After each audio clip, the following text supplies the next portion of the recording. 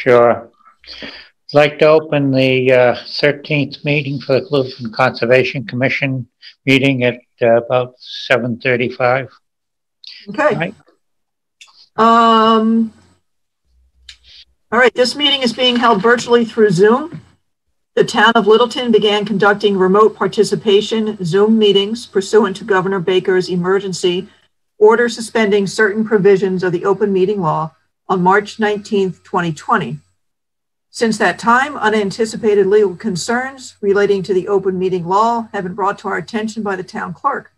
Those concerns were supported by the Attorney General's office and confirmed by town council. One concern is that the chat function allows a parallel text conversation to a board's public meeting. Chat is essentially running commentary that is occurring, but is not moderated or followed by the chair. All participants and listeners may not be aware of comments being made because some meeting participants join by phone and do not see these conversations. Another concern is conversations between residents within the chat room, which are not incorporated into the public record. In response to these concerns, the town will implement the following changes, which in no way prohibit any member of the public from participating in discussion and sharing information during a public meeting, and will ensure that all listeners and participants have equal access to this meeting. People that join the Zoom meeting are set so their microphones are muted. If you called in by phone, please use *6 to mute or unmute your phone. So that it can occur in an orderly fashion, we ask that people who join keep their microphones on mute so background noises do not interfere with the meeting. If you wish to participate in the meeting, please use the raise your hand function available on Zoom. Or if you called in by phone, dial *9, which will activate the raise your hand function. The meeting host will notify the chairperson of the raised hands, and the chairperson will determine whether and when to allow public comment. When called upon, participants should unmute, state their name and address. Then after speaking, we request the participant return their microphones back to mute. There you go. Okay. Anybody got any corrections or omissions to the April 22nd and I guess the 27th meetings? I have just grammatical on the April 22nd in the first paragraph with K. Halfway down, commission discovered so areas of the site are not stable, it just needs a T. And then on that same line, Mr. Gadru spoke more about the actions that they is just grammatically, just needs changes. Those are the two that I had. I'm sure Anna has some. Yeah, I actually had similar edits. I was not at the 22nd meeting, so I just did editorial stuff. I didn't do any substantive changes. And I saw yours came through. I just haven't. Yeah, I sent it to Amy via Google Docs sharing. Okay. I move that we accept the minutes for April 22nd as amended. Sarah, I had a quick thing on the 27th meeting. That, so we have to do the 20. We got to do 22nd first, one at a time. Sorry. Yep. I'll second that motion. Okay, we have to do a roll call. So if you can just say your name and your aye or nay. Jim? Aye. Anna? Aye. Julie? You're up. Aye. Carl? You're muted. You're muted. No. Kyle? Kyle Melberg. Yeah. Kyle Melberg, aye. Sorry. Sarah Seward, aye. Okay, so 22nd is done, unanimous. Okay. April 27th, can I have a motion to accept those minutes, please? If there's no further correction. Kyle had a change on one of them. Okay. I just had a, on the discussion for the Durkee Farms enforcement, we had a discussion about, and I think there's pictures too, of water short circuiting going into cell 1. Didn't see it in the minutes, unless I put a quick, I think I sent it over to Amy as well. Mr. Goudreau had mentioned they were going to look into redesigning that area as well because they noticed it. Okay. Anybody else have any other? Yeah, I had oh, can you hear me? Yep. Yep. Okay, good. Because I'm looking at the document, I wasn't looking at the Zoom. Okay, I have a few edits on the public meeting notice of intent for 20 Forest Road paragraph.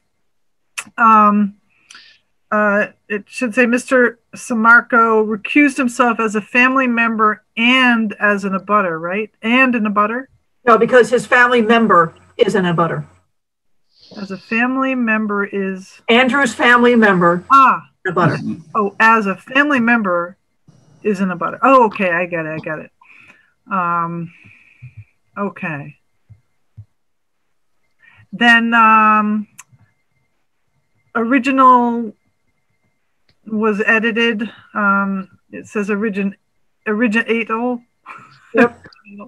And then let's see, the third sentence says all site work will be outside of the 50-foot no disturb area, although some pairing, and I think it's supposed to be paving, right? Yep. Either paving or parking. I couldn't remember. I made the same question in my notes as well. But. Yeah. Parking. Okay. Yes, Yeah. parking. I think it was parking, right? Parking, Yeah, I put parking in my note. Ah, okay. And then about in the middle of the paragraph, it says the catch basin, even though it's uphill, will be protected. There is a proposed infiltration trench to catch post-constructing, and I think it should be construction runoff, correct? And then that's it for that paragraph. And then also the enforcement order, Durkee Farms. I just made some edits because you shorten erosion control to EC partway through, but so I changed it to the first time you mentioned erosion control, I changed to EC and then made it EC throughout. And 3/4 of the way down, it says when Miss Green noted the area, I changed it to visited the area that in the morning. Yeah, I did see all your comments. I got those. Okay. All right. And that's it for that. Anybody else? If not, can I have a motion to accept the minutes for the April 27th meeting, please? I'll make a motion to accept the minutes for April 27th as amended. Do I hear a second? I'll second it. Okay, and I guess all those in favor, we go through the roll call. Okay, so roll call, Jim. Yay. You have to say your name. James Pickard. Yep. Yay. Anna. Anna Mayer, yay. Julie. Julie Rupp, yay. Carl. Carl Melberg, yay. Kyle. Kyle Maxfield, yay. Sarah Seward, yay. Unanimous. Okay. I guess we got some administrative discussions to take up. 119 Tehadawon Brown property purchase and grant. Amy, you want to speak to that? Yes, I think we need to, you guys will need to have a discussion and make a vote about whether or not to contribute any money to that purchase. So I just want to mention that now. If you want to put it on the agenda for June 1st, I could do that. When do they have to be notified that we're going to support it or what have you? It's going to be a little while. We're working with the CPC and SVT and chasing a couple grants. So nobody wants to move first, basically, and say whoever won't support. So we're just trying to have the discussions. I don't think there's any final commitment now. But in particular, we want to make sure the Brown family knows that we're moving ahead. That the family is moving ahead. Yeah, this was first offered like a year ago or more since when we did that site visit. Amy, was it you, me? Right. Yeah. It was last fall. So I think the family does need some sort of commitment from the town. I felt that back when Base came in, that we kind of indicated that we were we were in support of it, but I don't think we gave them a figure that we would be willing to put up. No, and the discussion at that point was that you weren't comfortable giving a number until you knew what the appraisal was. And the appraisal is still being held a little bit close to the vest right now. So it may need to be an executive session. I was wondering that. I believe Chase is talking to the planning board tonight about releasing the appraisal. So if you're agreeable, I'll put it on the agenda for the first and figure out whether or not it needs to be an executive session, which will be a whole new thing to figure out. So your prediction is we'd like to participate in if possible? I'm sorry, that was... You were breaking up, Jim. I couldn't understand that. I said I was wondering if we can get a vote as far as that would like to follow through on us as when we get more information for the June 1st meeting. Yeah, I don't think you need a vote per se. Just I'll put it on the agenda. Okay. You'd have the discussion. Yeah, let's do it. Put it on the agenda. You got it. Can we save some of the discussion things for later on and start with the agenda? Sure. Well, do you want to do the town meeting warrant first? Okay. That was the first thing. Get that out of the way because the rest of the stuff can wait if need be. Okay. Go ahead on that, Amy. Do you see my screen? Yep. Yeah. So this is the draft town meeting warrants, and they would like your votes to support or not Article 18, which is for the Conservation Commission open space budget. Before the pandemic, it was 7,500, and that has not changed because it's not coming out of the general fund. So I see no reason to go up or down on it, increase or decrease it. And they just wanted your vote of support if that is the case. So you felt that it was an amount that meets our needs, or I don't know. I mean, can we even change it? I guess I'm wondering, isn't it a set amount because that's what they pay? That's how the amount they pay for the lease? No, the 7,500 was the amount I had come up with, and you guys had voted on that ages ago. It incorporates some additional survey and some assumed maintenance on some of the properties. Didn't have a new parking lot in it. I think some of the kiosks in there. So it's the same budget as you had voted before. And so we do have a choice. We do have a choice of increasing it or decreasing it or doing whatever we want. Or I think that has already gone past. I think we should just stick with what we talked about earlier. Yeah. Well, it's also the personnel. Yeah. Right? Doesn't it recategorizes? So that's not okay. Because I thought I saw that in the maybe it's the personnel bylaw amendments. Because I thought I saw the categories 8 and 10 still there. I mean, if it meets our needs, I guess we should just stick with it, I guess. Yeah, I mean, I don't think this is the year to be asking for more money. Yeah. But I thought I saw, so I guess I could use clarification. It's just the budget part and not the personnel amendment because this is from the Oak Hill Cell Tower Fund, which can only be on conservation lands. Right. No, I know. I'm questioning. I see 2 Article 18s here. That's all. Oh, I'm sorry. I get it. There's a typo. Oh, okay. So that's Article 19 then instead? Now let's see. CPA is 17. There's 18. Let's see if they... So the finance committee one is also said stated that it's. That's just a typo. Yeah, the finance committee wants 19. It's I a. reviewed that article. Okay. All right. Well, I also looked at the budget, so it seems like, you know, if that's the budget we've had and it's not going up or down, you know, unless there's a distinct reason, yeah, perhaps we can ask for more money in the budget for the Brown property. But that's coming out of the Oak Hill. I know. So it's not going to, that's where the money would be coming from. Right.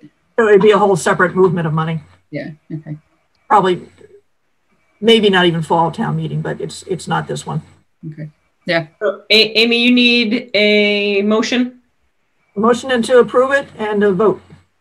I'll make a motion to approve Article 18 as written in the fiscal year 2021 Conservation Commission open space budget. Do we hear a second? I'll second it. That was Julie. Now I guess we have to go to a yay vote. Yep. So this will be a roll call vote. So Jim? James Pickard, yay. Anna? Anna Mayer, yay. Julie? Julie Rupp, yay. Carl? Carl Melberg, yay. Kyle? Kyle Maxfield, yay. Sarah Seward, yay. Unanimous. What about the other one that's mislabeled 18 or 19? Do we have to vote on that one too? No. It's just that one. I'll let them know that there's a typo in there. Okay.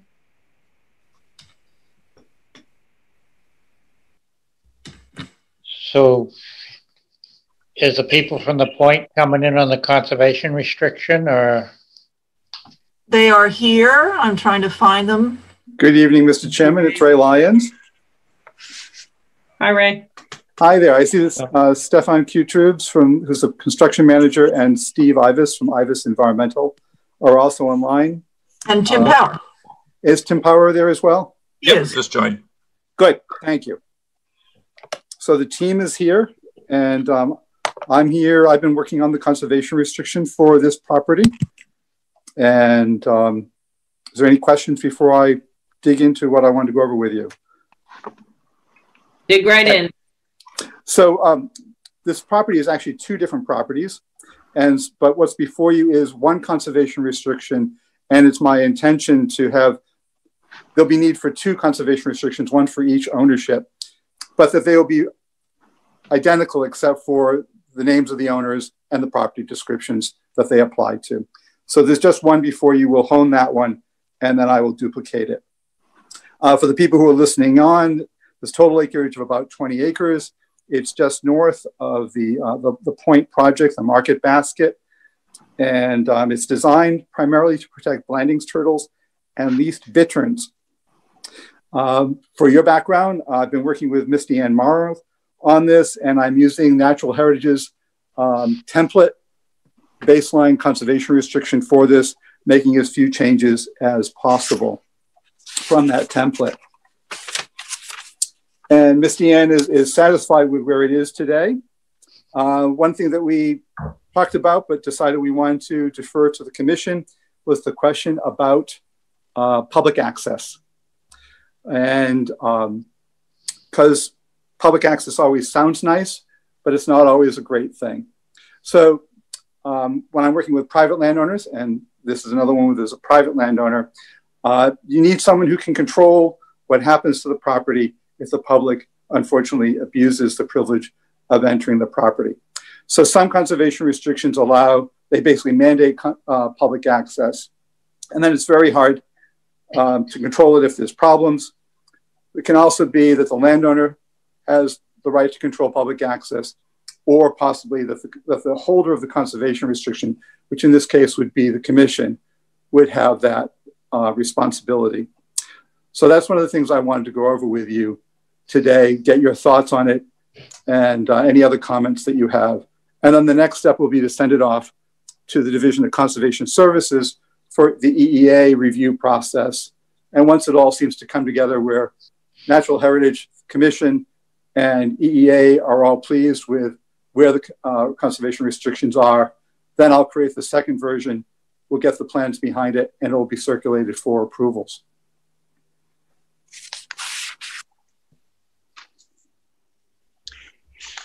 So this property is mostly wetlands. It's got Beaver Brook flowing through it. There is a trail. Okay, Amy's got the conservation restriction up there. Or not. No, I see it. No, I'm only getting page 1. It does this to me every now and then. Continue talking. Okay. And try again. So there is a trail that flows along the top of the retention ponds that lie along the parking lots. That's a good plan to have up there. So the conservation restriction will not apply to those retention basins because they're going to have to be maintained, and that means they'll be dug out and they won't be very natural periodically. So rather than having that be subject to both regulatory review and under the conservation restriction, that area that Amy is showing in red, that is not part of the conservation restriction, but all the area that is just above that, that's in gray, will be subject to the conservation restriction. Now, there are some trails that pass through that. One comes through from westward and starts roughly where her red dot is now and passes through. And then the other one comes off of the Town Fair Tire property in a ways and does a short loop onto this property. So I don't think the point has any intention of closing the property, this part of the property, to the public, but there are questions about what happens if there are problems. And for example, problems could be people trashing the place, people bringing in unleashed dogs that are disturbing the turtles and the least bitterns and other wildlife. Who will be responsible in a sense for monitoring and protecting the property from people in the public who abuse the privilege?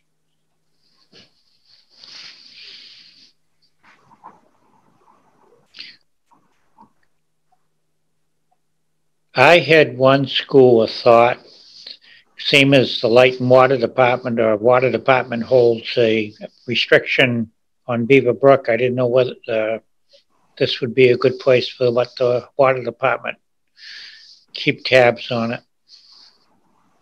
Well, it's required that the commission have a stake in this because it's going through your regulatory authority. And Natural Heritage also has a secondary role in enforcing this.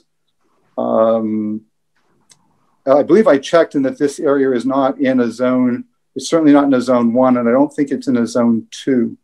So I'm not sure what gets added by having yet another entity with responsibility for enforcing. If it's within 500 feet of their present well on Beaver Brook, it would be, and I think that property would be within 500 feet. I will double check that. Yeah, I would imagine it's at least in a zone 2. Mm-hmm. This is Carl. I would probably suggest keeping with the Conscom just because of the habitat values associated with that area. What are people's thoughts on public access or not access? Well, what about if we're silent on it? I mean, isn't that something that, we don't want to maybe encourage it, but we don't want to prohibit it. So if we don't, who would be monitoring it? So this is Ray. Anna, good question. If we don't say anything about it, it defaults to the landowner being in control of access. Now, you always, as the holder of the restriction, have the right to step in and take action against the landowner if things are being done that violate the conservation restriction. And I'm sorry, I probably should know this, but who's going to end up being the landowner ultimately? So there are 2 landowners, and one is the Point LC1 LLC, and the other one is DSM MB2 LLC. So they're limited liability corporations, both of them? Correct. That's a common real estate holding entity. And so at some point, if they decide to dissolve or sell their entity to somebody else, you're going to end up dealing with another owner? Right. That's true of any conservation restriction. The landowner can always sell the property and you have to deal with the new landowner. But Jim, it goes in perpetuity, so it's not going to go away. Okay. Exactly. It's tied to the land. It's not tied to the owner. Right. I see. So if the document is silent on it and something happens, then it will be up to the landowner? It would be first up to the landowner, yes. So they're going to have a representative in charge or appointed? There will always be someone for the landowner.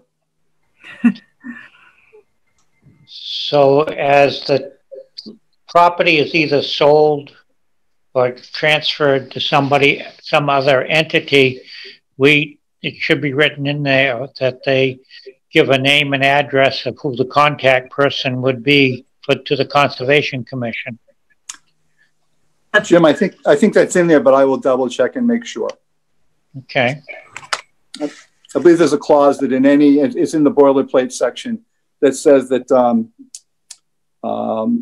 that at any time, let's see, not assignability, it would be further down, but there's a clause that says it should be mentioned in any deed for the property. Ray, is there any historical piece to have them send in a annual report? Is that common? So actually, it's sort of just the opposite, Sarah. Usually it's the holder of the restriction that goes and visits the property every year to monitor it and make sure that it's in conformance with the terms of the restriction. Okay. And then there's a report that's given that comes out of that. So the lender that would be us if we're the holder. Yeah, it's Correct. like any of the other conservation restrictions that I monitor, the 10 or dozen or so in town that the Conservation Commission holds. I mean, Amy, is it getting to the point where you need one of us to help you monitor these? Anytime. Like, I mean, it's supposed to get more staff. Sorry, Anna. No, that's okay. You know, Amy was supposed to get another staff member, which now isn't happening. So it's a blanket, and adding things to Amy's plate is, I mean, maybe we need an adopt CR. Each one of us maybe have an option to adopt one for monitoring. So one of the things that will happen in the short term is this thing called the baseline documentation report, which is a detailed report, usually with lots of pictures, that documents the condition of the property at the time that the conservation restriction becomes effective, which is when it goes on record. That'll be something that'll be put together as we bring this part of this project together later this year. So exactly, that letter F that's in the middle of your screen now talks about the baseline documentation report. So that's actually the big document that serves as a reference for the rest of time. And we'll take care of that. We'll do that. Okay. Ray, can I ask you a question regarding the baseline condition of the property? So this project started prior to my tenure on the commission, but as a resident of town, my recollection of these wetlands that are in the area in question for the conservation restriction is that there has been a pretty significant increase in the Phragmites at the site, that wasn't there. And just, and I know we're talking about the conservation restriction, but from a, baseline documentation of the site, prior to construction, versus the invasive species, and then, further questions, which I'm guessing you know, we would need a biologist to answer about the Blandings turtle and impacts. I'm just curious, you know, is it appropriate to have the baseline documentation based on now versus when the project began, you know, when there was less coverage of, you know, Phragmites, for example? Understood.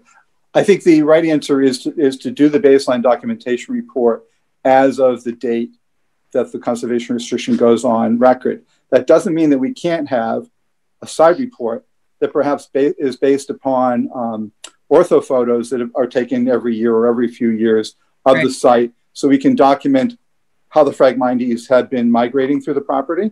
And then, you know, you have both your conservation restriction holder powers here and you have your regulatory powers under the Wetlands Protection Act here. And if something needs to be done, it's probably more appropriate under your regulatory powers. But that's something you can give some thought to.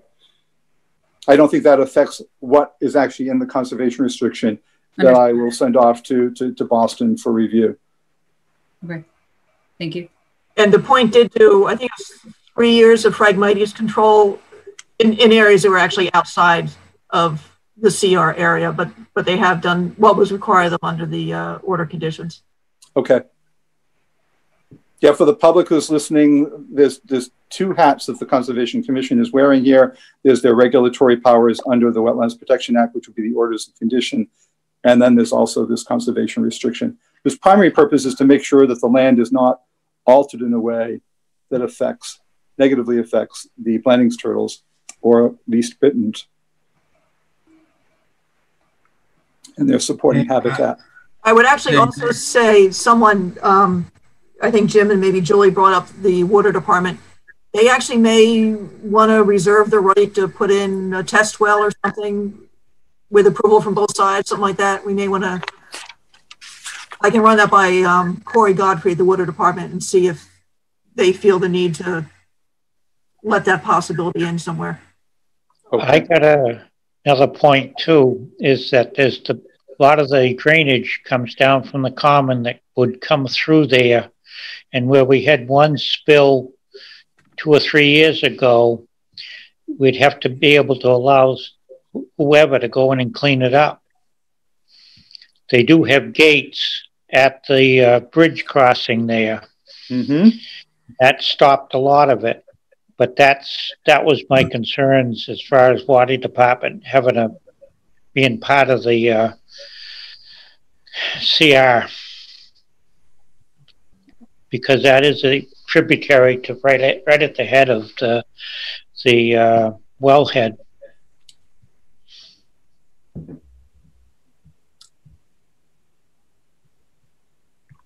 Hey, Amy, this is Carl. Are you the trash that blows in there? I did see the on the agreement here. I did see the prohibited use of the rubbish, but is Market Basket currently, or whoever, cleaning up any blowing bags in there, or who will do that in the future? That would be the owner. Correct. Is it being done right now? I wouldn't know. Stefan, would you know? Stefan, can you answer that? Or Jim? Or Tim? Part of our maintenance for the landscape of the site is also weekly trash picking of both the parking lots and the surrounding areas. Thank you. Does that will continue? That will continue when this CR is in place? It'll continue as long as we oversee the site.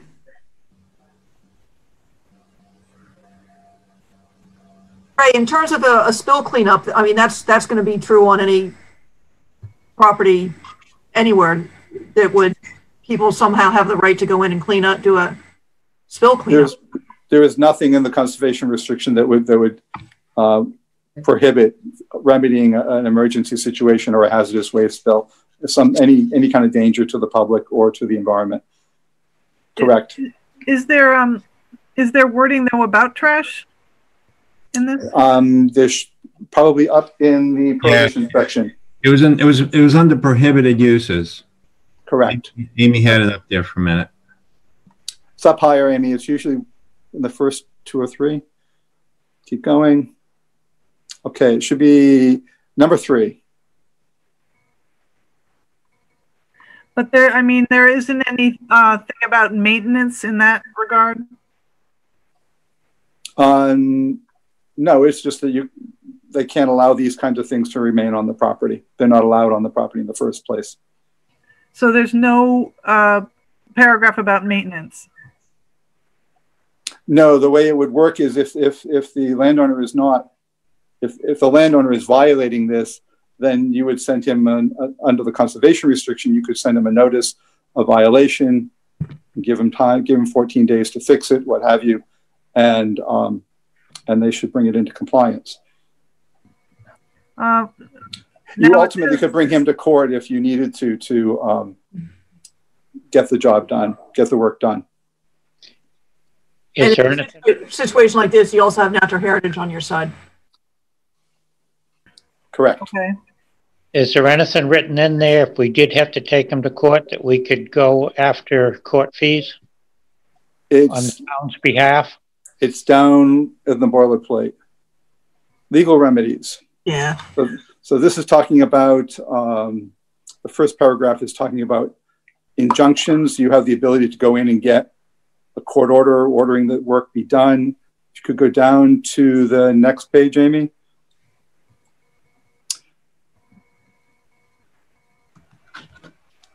So this one does not call for attorney's fees to be paid. But this is all basically boilerplate on conservation restrictions. Correct. That's right. Of town council. Oh, could you scroll back up to the previous page? On the yeah, okay. So this one says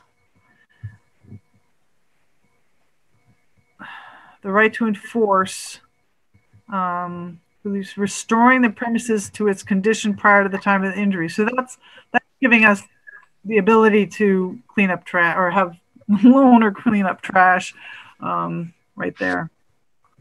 That's correct. In a normal contract enforcement situation, the court will usually award what's called money damages to make things equal or back the way they're supposed to be. This is actually granting what's called considered extraordinary relief, injunctive relief, where the court can actually order someone to do something specific. And that would be, for example, to pick up the trash or to clean out something that is not properly in there. Okay. So also, actually, the next paragraph answers the question about costs. The grantor, that's my client, the landowner, covenants. Oops, back up, Amy. Oh, I'm sorry. That next paragraph. Yep. Okay. At the very bottom of the it. screen, it says that the grantor agrees to reimburse the grantee, that's the Conservation Commission, all reasonable costs and expenses, including attorney's fees, incurred in enforcing the conservation restriction. Well, that's where you can go back after. What does reasonable mean in that sentence? Ultimately, it's whatever a jury would decide or a judge would decide. Okay. I don't think we've ever, Amy, gone to court for one of our CRs, have we? Like this? No, but for example, this is what you would use if you wanted to go after the 51 Hartwell people. If they weren't slowly cooperating. This, by the way, is very standard language, which the state will not have us change. Right. Can I circle you back to public access, or you want to just go with the default is that we won't say anything and we'll leave it to the landowner? And if the commission thinks that there's a problem worthy of it, it will take action against the landowner, and the landowner in turn will take it against the violators.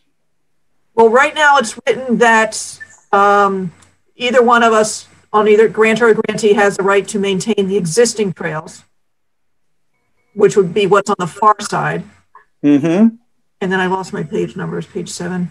Page 7 is what you want. versus this part about no public.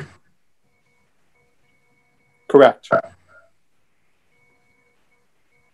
Or the grantor can, if it becomes a problem. Would there be any occasion that you would want to, like, if there was some kind of special bird or something that was interesting on that site, or habitat value, would be any reason that you would take like a special group out, or want that option to be able to get permission to take a special group, maybe like for, you know, 1 day kind of thing? That's always, the landowner can always allow people onto the property. And it's one of the allowed uses, nature study, Mm-hmm. things like that. The question, maybe in a simplest sense, would be if there's a question about whether the public should be restricted from coming on the property, is the first stop with the landowner or with you? Do you want to have a session before that's decided, or leave it up to the landowner to decide what might be required to protect the land? I don't like the idea that the grantee, could just prohibit or control public access without consulting us.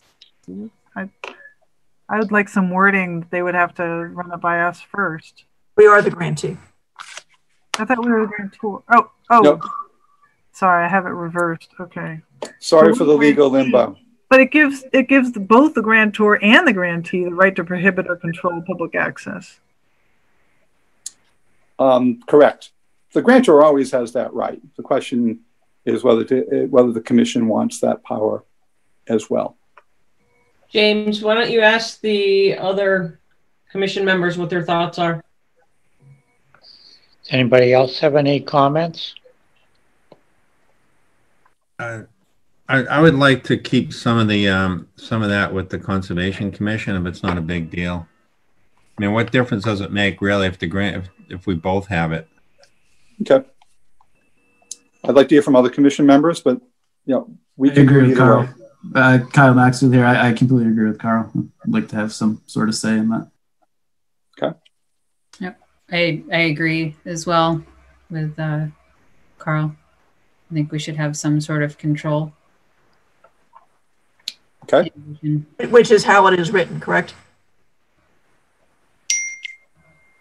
I don't understand how we can both. How can we both have the control? I'll give you an example. I wrote one for a property in Tingsboro, and the commission is the holder, and the landowner wanted to shut down the access. And at one level, he had that right, but then the commission had the right to say, no, you need to leave it open to the public. And so it's open to the public. And I'll word it the same way. Yeah, I would like us to have the ultimate decision making.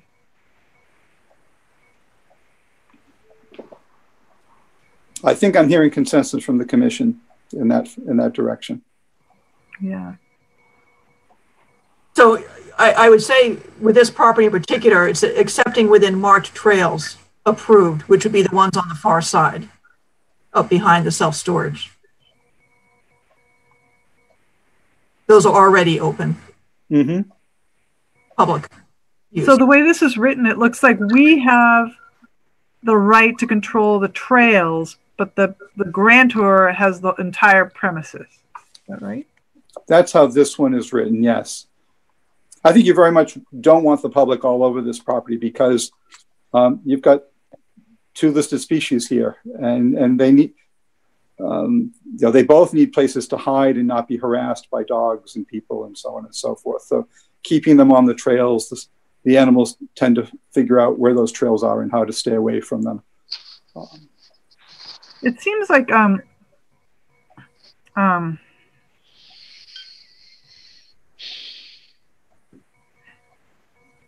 it doesn't expressly say in these 2 paragraphs that the public has access to the paths.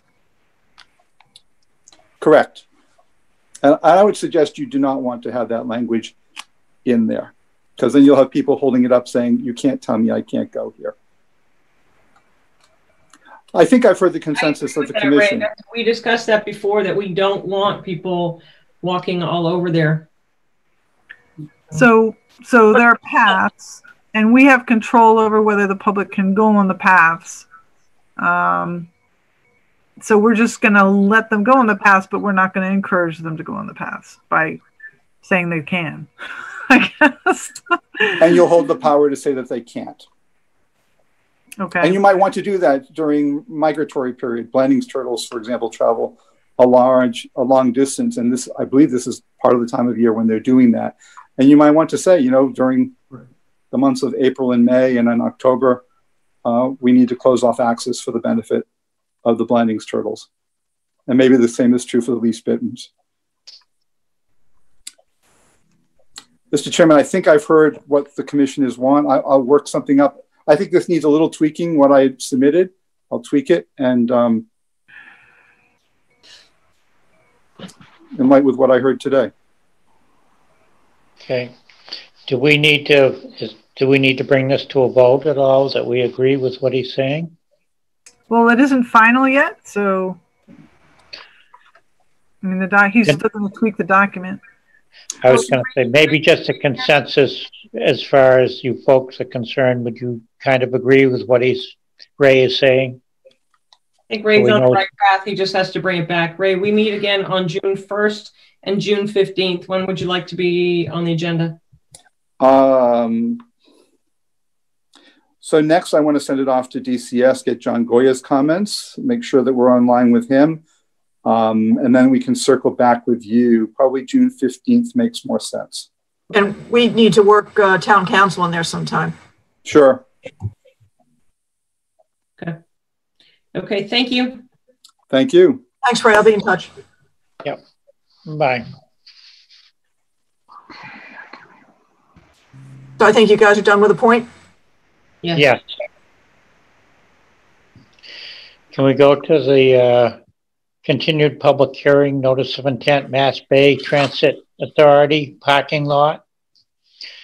R113-3-5, Mass DP file number 204-897, improvements and expansion to the existing MBTA parking lot facilities. Hi, Holly Palmgren here from the MBTA. We had met, I don't even know how long it's been, but at one of your last meetings, the commission had some comments and questions. We submitted some additional information very recently to address those comments. And Danielle, are you going to be going through those, or Andrew? One of them. I think I was going to let you do that, but we're both here. Yeah. Okay. Yeah, I can go through the resubmittal. At the last time we attended, there were a few requests from the commission, mostly concerning the snow removal. Within the O&M, we addressed the timing of the removal, which we have said now that when the snow gets to 6 feet high, that will be a trigger for snow removal. That was one of the questions from the commission the last time. And then there was also the request for the reduced salt mix that we've discussed it with the MBTA, and they're willing to do that. So that's also been written into the O&M plan. And then in terms of what will be installed at the facility, with regards to the salt removal, some signage was requested. So we've included on the plan to add some signs at the entrance noting that there will be a reduced salt area. And then there's also signage at the locations where snow will be piled to note not to push the snow beyond the parking lot, the paved area. And then there was also fencing requested, and we've added fencing along the top of the wall and blocking the access with a gate to maintain the infiltration basin itself. So fencing has been added to 2 locations. Signage has been added at the locations requested by the commission. And just to add, with regard to the fencing, we did confirm with our structural engineer that does not require the wall. I think, you know, we had to have a little bit of time just to make sure our structural engineer didn't need to push anything out. with regard to that, and we wanted to make sure the impacts were all the same. So everything's the same. We didn't need to move anything. We're able to put that fence right into the wall. Correct. It's going between the guardrail that was there. The guardrail is actually pushed a little bit closer to the parking lot to make room for the fencing. Yeah. Yeah.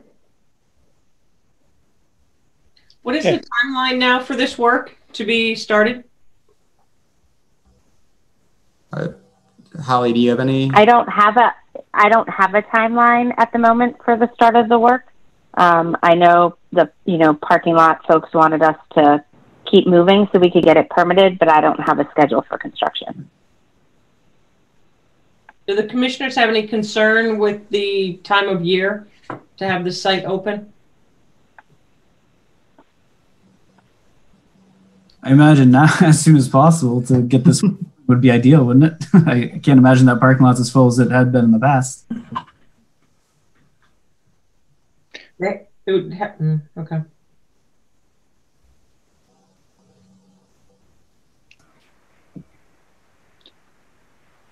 Yeah, I mean, it seems like with any site, doing it when runoff can be minimized, but with the COVID situation, it would be more like now, basically, summer, fall. Yeah, now through summer and fall, like you said, you limit that wet season. The realities, the economic realities, put that out of folks' control. I imagine this could go a year or two before anything happens too. So yeah. Okay. Are there any other concerns, or are we looking for a vote on this? What are we looking for, Amy? Looking for a vote and a waiver. Yes, it's within 50 feet. Yes. There's some work within 50 feet. Yeah. Within 50 feet of, that's the local bylaw, right? Which the MBTA is subject. Right. Yeah, they're exempt from our bylaw. Never mind. Just for technic. Sorry. So we have to go for a vote on this right now? Yeah, motion first. Close and issue an order of conditions. I'd like to make a motion to close this MBTA, what do I call it? Does it have a parking lot number? Parking lot for Littleton train station. Close the hearing and issue an order of conditions. Do we hear a second? I'll second it. That was Julie. Okay. I guess we have to have a roll call vote, Sarah. Yeah, roll call. Jim? Yay. Anna? Anna Mary, yay. Julie? Julie Rupp, yay. Carl? Carl Melberg, yay. Kyle? Kyle Maxfield, yay. Sarah Seward, yay. Unanimous. Okay. Great. Thank you very much. We appreciate it. Yep. Thank you. Good luck. Great. Yep. Thank you, everyone. Good luck. Bye.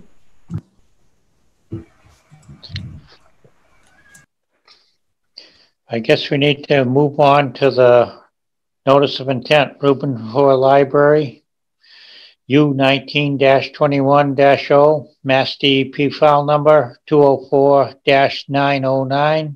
Construction of a new library with relative utilities, driveway, parking, and emergency fire lane. Good evening, everyone.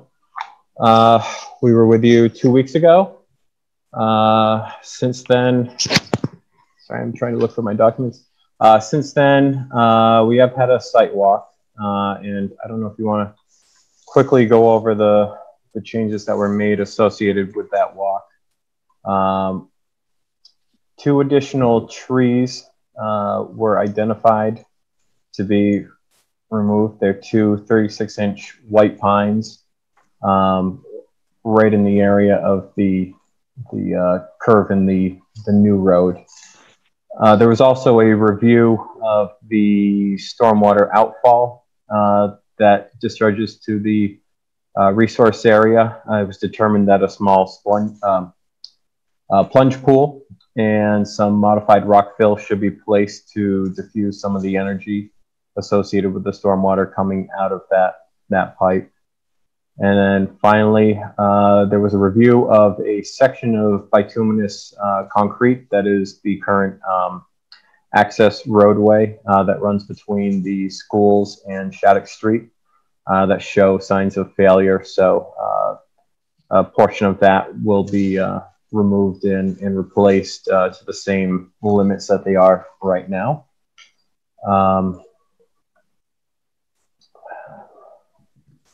So what we would do with the plunge pool is basically install some modified rock fill. I think that's generally 4 to 6 inch stone banks, and basically in line with the pipe where it daylights, and then install a 6 inch deep kind of micro pool in that stone prior to allowing the runoff to discharge into the resource area. And then I think Mark is going to discuss the updates on the landscape plans. Hi, everyone. Mark Mesrelli, landscape architect here. I'm going to share some content with you.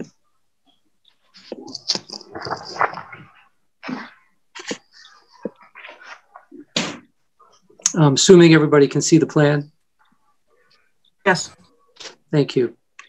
So this is the plan that we walked through a couple weeks ago that has been updated to include the notes and recommendations from Evan Abramson from Landscape Interactions, and some fine tuning has since occurred. Bottom line is that the pollinator at risk bees and butterflies and moths are being with the plants that are now being specified are being helped with the addition of these plants. So whereas we had for instance, I'm going to spotlight, we had some, in this area, we had some red twig dogwood that is now refined to be a red osier dogwood instead, something that's more beneficial to the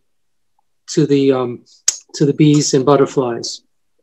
And that thinking has been applied throughout. And Evan and I had an opportunity to discuss the plants and seeds one by one.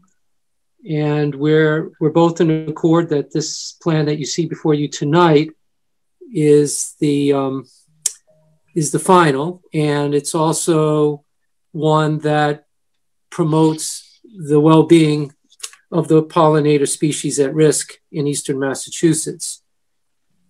For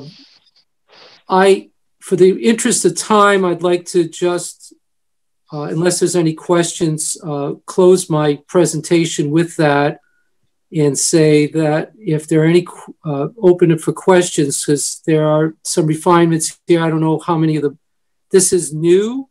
This is a plan that was submitted on Friday. The notes were received on Thursday afternoon, and we turned the plan back around 21 and a half hours later to the town in the interest of trying to get the information in front of you tonight. Hey, Mark, could you just run through just the changes, not everything, but just sure changes? All right, I'm going to stop the share for the moment and go back to it just because I'm having some minor technical issues here. Can I ask a question while you're switching? On the page, but please feel free to ask. So the red osier dogwood likes wetlands. So I'm not sure. I guess I'm a little concerned about that choice for that location at the top of the hill. Yep. Well, we believe that the plants will have sufficient water in the planting areas that are specified. But usually, like a wetland plant would expect that water is within 12 inches of the surface at most points in the year. I'm just curious. Right. Again, I'm taking the lead from Evan. Yep. We have different plants specified, and so we've been very accommodating. I think we've incorporated somewhere in the neighborhood of 95% of the recommendations here. Okay.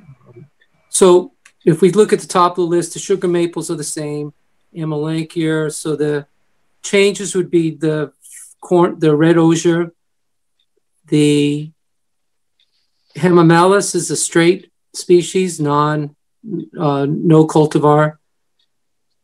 The eastern red cedars, the Juniperus virginiana, substituted for the Betula nigra.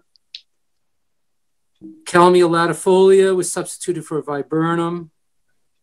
Beach plums were substituted for the Ilex opaca. The Labrador teas were substituted for the hydrangeas on the patio. The Virginia rose was substituted for the Clethra alnifolia. And the willows, the 3 in a row there, those are substituted for 3 of the Betula nigra. And the Spirealba was substituted for the 9-bark, and the low bush blueberry substituted for the Leucothoe. Okay. So that sounds good. Yeah, it's a really, this is going to be a model landscape for Eastern Massachusetts. Yeah.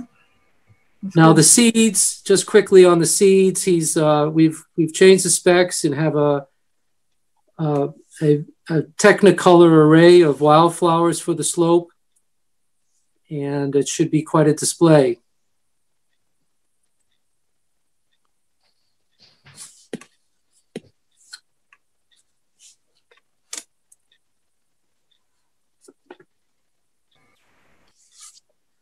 One other refinement to add, there was some layout changes in the future pollinators zone that's on the slope. Some of the cedars were repositioned so that we could carve out a more generous area in an area that made sense in terms of workability down the road.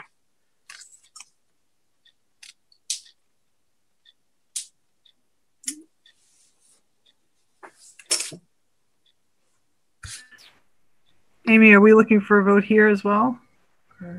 I'm sure they are. But yes, and let's see, this one does need a waiver for the fire road, the access road. And probably the repair of the yes pathway.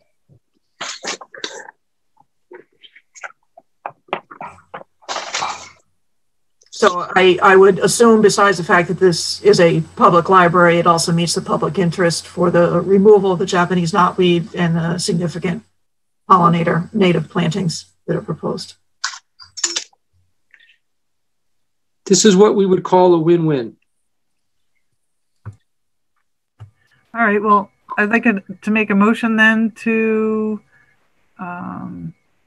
close the hearing and issue an order of conditions, and also accept, or what do we say, accept the waiver, or with the waiver? Yeah, issue the waiver, yeah. Issue the waiver for the library. Do I hear a second? Second. All those in favor? So roll call. Okay. Yeah. Jim? Yay. Anna? Anna Mayer, yay. Julie? Julie Rupp, yay. Carl? Carl Melberg, yay. Kyle? Kyle Maxfield, yay.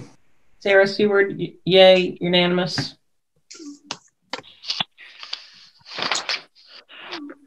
You're killing me. This is going to be a heck of a week for issuing permits. All right. Thank you, everyone that worked on that. It was a great project. All right. Thank you very much for your time. Thanks, everybody. Thank you. Good night. Good night. Thank you. Guess we move on to a public hearing, notice of intent, 24 Forest Road, U17-166-0, Mass DEP file number 204-910, demolition of an existing dwelling and construction of a new dwelling, septic system, driveway, and utilities and associated site grading within 100 feet of a bordering vegetated wetland. Somebody want to speak to this? So I think the holdup was I wanted to go see the site. So I took a drive out there, took a look at the site, and really nothing that we didn't discuss before. I guess the only thing I would reiterate is, which is the reason I wanted to go out there, was to see the road. The road is in rough shape. Having heavy equipment on the road, may or will make it worse. And of course, that road, has the wetland adjacent to it. So I would just, want to stress that, whereas observations are made during construction that the road is being impacted, that, gravel is used, and, other measures, to try to mitigate that so we don't impact the wetlands. Any other comments?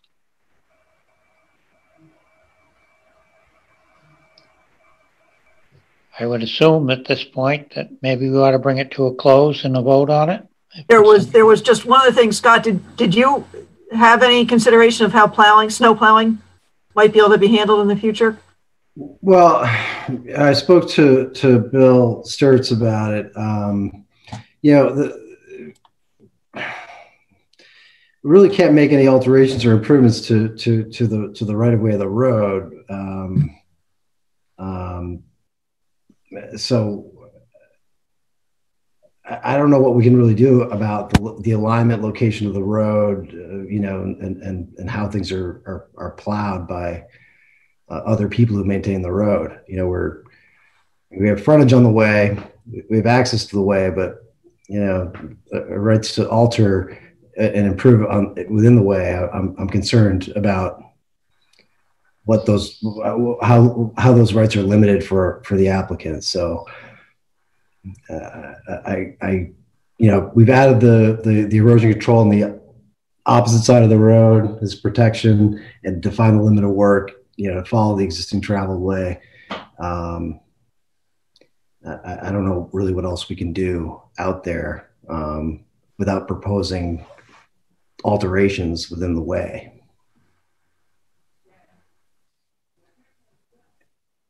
So are you talking about the snow removal, or are you talking about, like, for example, if a truck, damages the road, or, significantly,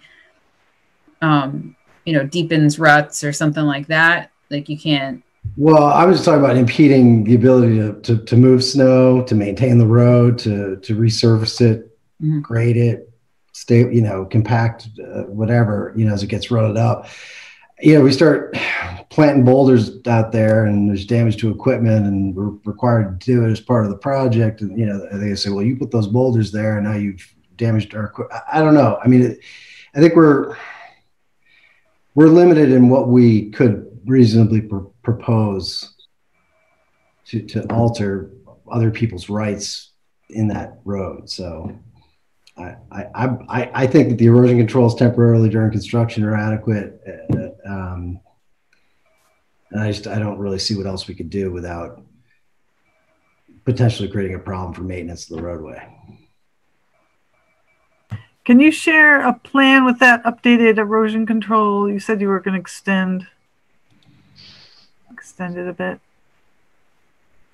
Yeah, this is the plan from the last hearing. I was waiting to hear back from commissioners in case there were other items that came up. So this is not revised as yet, but it's this erosion control line here that's along our frontage, from the 100-foot buffer down to the driveway, down to the utility pole driveway area here. It's on our side of the road. We're going to beef that up to a hay bale silt fence barrier, as opposed to just a straw wattle there. Create a more pronounced and sturdy barrier between the limit of the site work. And beyond that barrier, really, it's just there's no work proposed.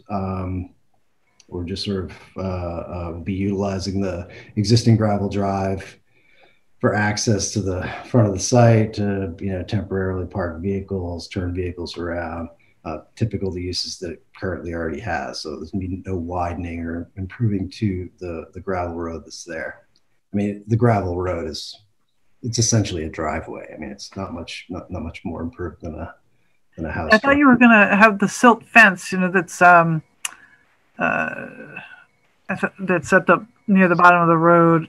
I thought you were going to extend it up to the border. Yeah, again, I haven't revised the plan because we were waiting for commissioners to go out and look at the site, and I didn't want to revise it and then have other things come up and revise it again. So I see. Yeah, Bill agreed that we could put silt fence across the road during construction, with the understanding that we can't prohibit access to people further down Forest Road and want to get to their land. But there's nobody further down. No, there are landowners. So probably not going to be an issue to put a silt fence across that, unless someone walks their dog down there and doesn't like it in the way.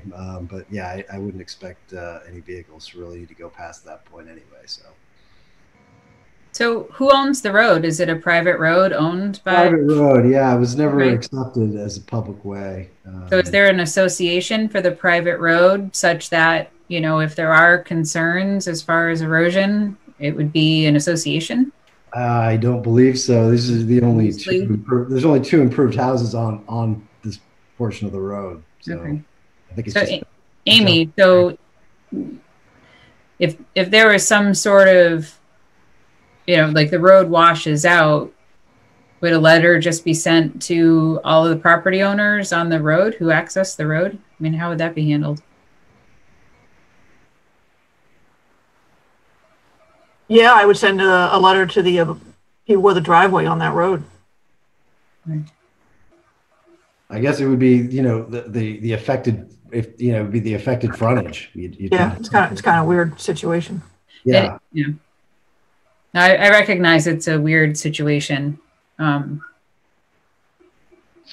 would think the person that's doing all this heavy construction would be responsible to at least have the road fit to travel over when they're done. Or not make it worse. Yes. That's really what my comment speaks to. Don't make it worse. It certainly will be. I mean, it'll be improved to a compacted gravel standard without, wheel ruts. The water department's requiring a new water main down the road. So the whole road will be rebuilt when it's done with new top surface, not asphalt, but, graded base. Okay. Is the town doing that? No. No. The water department's working with us on it, but no, it's private contractor. Okay, so if you haven't finalized the plan, I guess you're not expecting a vote tonight then? We are expecting a vote. I'm happy to condition those minor changes to the plan as to a vote. We usually expect a final plan before we vote. Well, at the last hearing, we were expecting commissioners to go out, visit the site, and offer feedback, which we haven't received until tonight. So, I think that changing those erosion controls, those are minor changes that we could issue as a condition. It would have to be inspected before we start work. So. Mm-hmm. Well, we could just condition a revised plan be submitted prior to, start of construction. We agree to do it. And one of the standard conditions is that I be called to inspect the erosion controls before construction starts. Okay. Scott, is North up on this? Where is North? Where is North? To the right. Okay. So the road silt fence would be extended across the road to the west? So it'd be the south, along the south property line across Forest Road. So from where I say end silt fence here, yep. Across the road. Is there a way to live edit? I mean, so site visits don't necessarily, necessitate in you know, drawing updates. Well, if the commission could give me a minor recess of, you know, 10 minutes. I'm just concerned about. I could submit a revised plan to you very yeah. short order. I need 5 or 10 minutes. So okay. I just would like to see, you know, we've in the past when there's been something relatively minor like this, you know, we've had like, you know, allowed a pen, you know, to do a small edit. And, you know, I think that would be appropriate here. My concern is creating more work for Amy, you know, or inadvertently ending up with plans that don't match. And, you know, those are things that, you know, have certainly caused headaches in the past.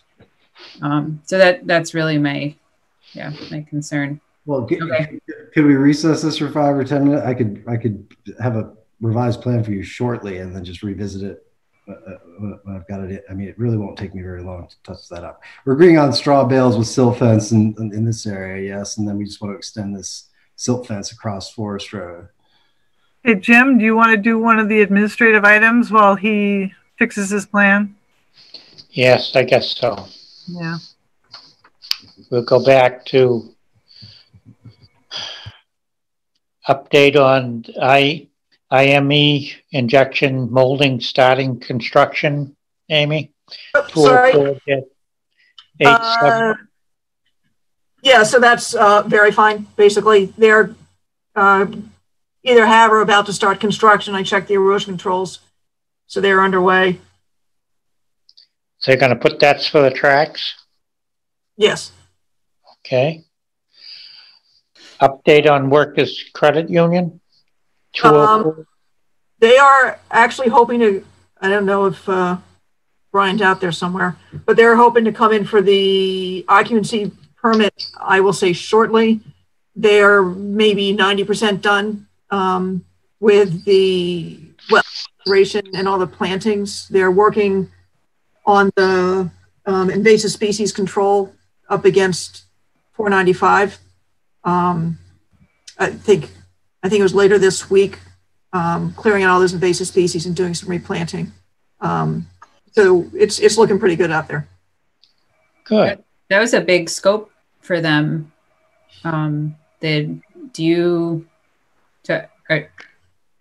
Is a thorough review of that still needed? Do you need someone to, like, do you need help going out and looking? Dave Carroll is out there every day when they're doing the work. Okay. He's got the full list of the hundreds of plant plugs that were put in and helping them all decide. Okay. They all go. So it's being very well monitored. I've been out there a couple times myself. So. Okay. Yeah, that's what I just mean, like for an occupancy certificate, just verifying what they said they were going to plant versus what's planted. Absolutely. So that still needs to happen, it sounds like. They're motivated. Yeah. Okay.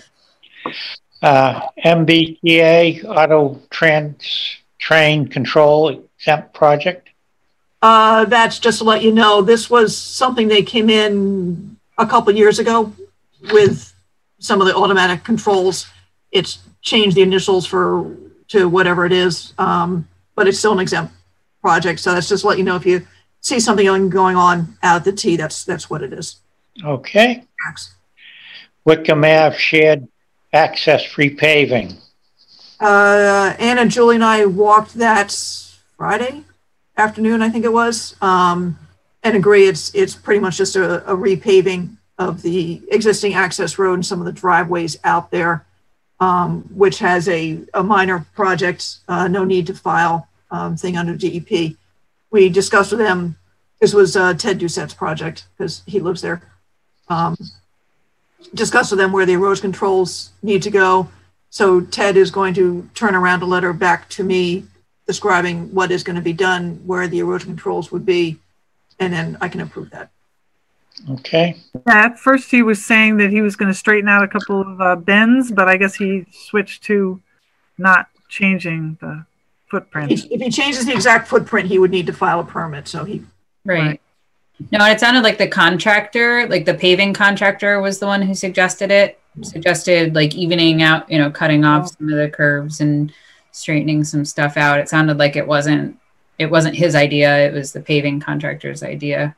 One of the other things that if we could relay back to him, we talked about 100 feet of erosion control from Whitcomb Ave down there, down where the start of the road is, where that hill is. Right. I want to make sure that there's an inflection point at the base of the hill that I think will take most of the flow of the water. And so we just want to make sure that that area has erosion controls. And I would almost think that very top, you know, that's just going to flow down the road. It's not going to flow to the side. So if he still needs 100 feet, I would be willing to just allow him to shift it a little bit. But I think that inflection point, and I don't know, Anna, if you know what I'm talking about, but basically as the bank goes down and then flattens out. Right. Yeah. Where the grade changes. Yeah. The flat. I just am a little concerned that 100 feet or so that we talked about may not extend to that inflection point. But I would be willing to, you know, forego, like at the top of the hill. You know, I don't think, runoff is going to head down the road versus to the side towards the wetlands versus farther down the hill. It's certainly sloped towards the wetlands. Yeah. Yes, I know what you mean. So closer to where that first intersection is. Yeah. And I think that area definitely needs erosion control, and I'm a little concerned that that's beyond the 100 feet. Well, I can meet him out there and stake it out and flag it out. Okay. I just know, you know, it's, you know, a bunch of homeowners, you know, chipping in for the project, so they don't have a lot of, I know they didn't have a lot of extra money. Right. I mean, I think in this case, it's probably just going to require wattles, not major controls, because of the fact that they're keeping it in the road and it's going to be deep and keeping the water in the road rather than flowing off. Right. No, it should. It's just that part at the bottom of the hill. That's my concern. Right. Being sure any runoff from that area is filtered. And if there's a bad storm, it could get enough movement of the water, it can jump the curb. So yeah, that's what I was thinking. Yeah. Okay. There's no curb though. Once they've cut in that curb. Oh, that curb. Yeah. The sunken road. The sunken road. Yeah. Does that need to be? Do you need a vote on that, or are we just? No, we just brought it in, right? Yeah, that was for information, I think. It's exempt as a minor project if he stays within the footprint. Right. That too. Yeah. Okay. Meeting schedule. Anybody got any comments on that?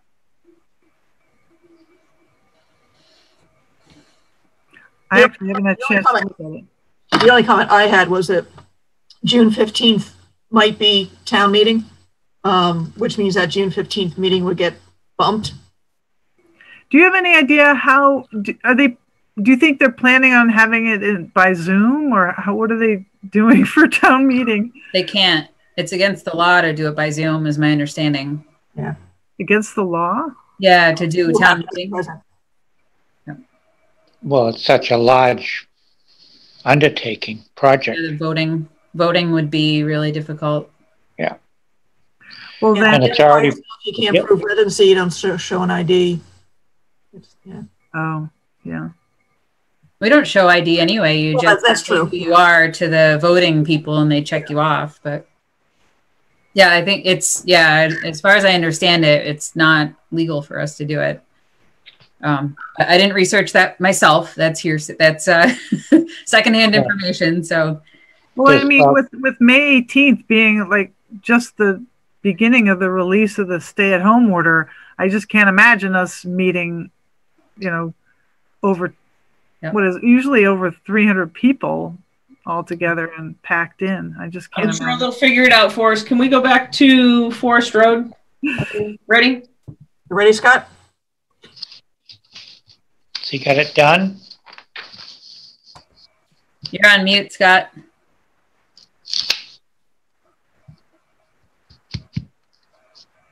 Hello, are you there for Forest Road?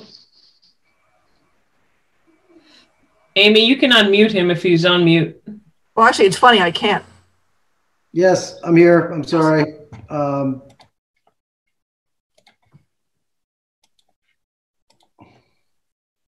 So this is the 511 plan. We just finished. Added a revision date, extended the silt fence across Forest Road here, and designated the main erosion control barrier stake straw bale with silt fence from here to the terminus by the driveway here, and changed added a revision date.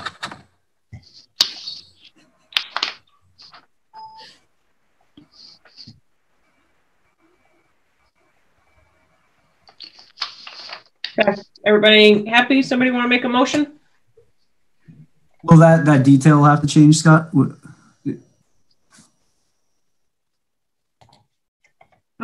The detail for that, does that still show a straw wattle? I mean, I'm not overly concerned. Yeah, I didn't change the detail, but I can.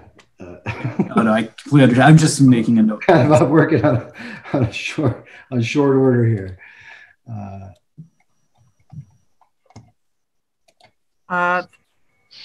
I'd like to make a motion to close the hearing and issue an order of conditions for 22 Forest Road. 21st. What? 21st. Oh, I thought it was 22. Oh. 20. Wait, here a second. I'll second. Okay, roll call for the motion. Jim? James Pickett, yay. Anna? Anna Mayer, yay. Julie? Julie Rupp, yay. Carl? Carl Melberg, yay. Kyle? Kyle Maxfield, yay. Sarah Seward, yay. Unanimous vote.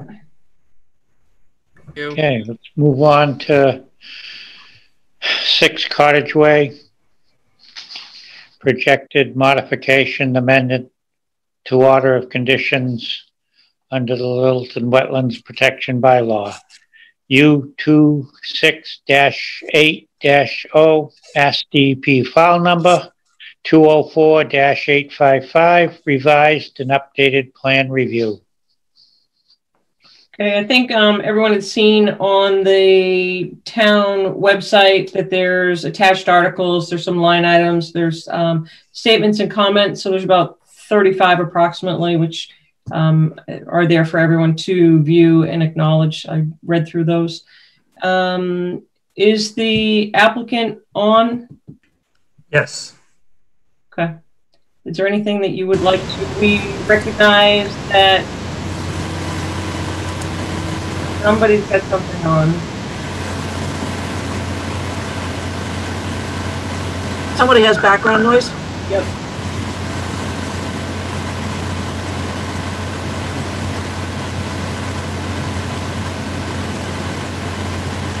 All right, we'll try and talk over it. So, if you want to go ahead and try and present your, I believe this is the amendment.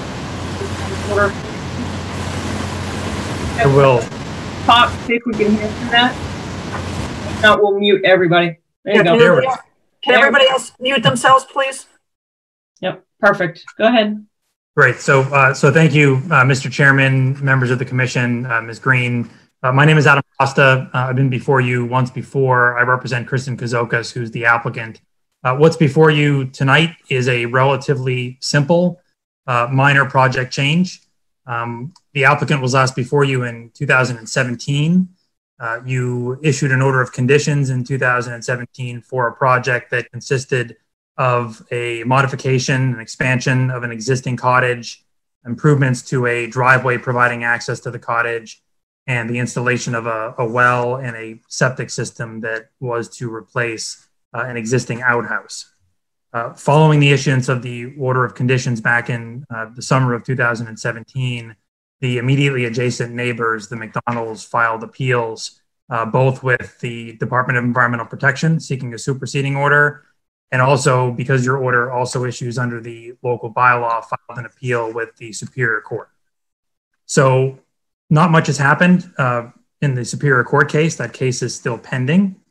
But the reason we're back before you is because there has been quite a bit over the past 3 or so years that has occurred in the proceedings that began with you, then ultimately resulted in the issuance of a superseding order of conditions from DP that was further appealed to the Office of Appeals and Dispute Resolution, OADR.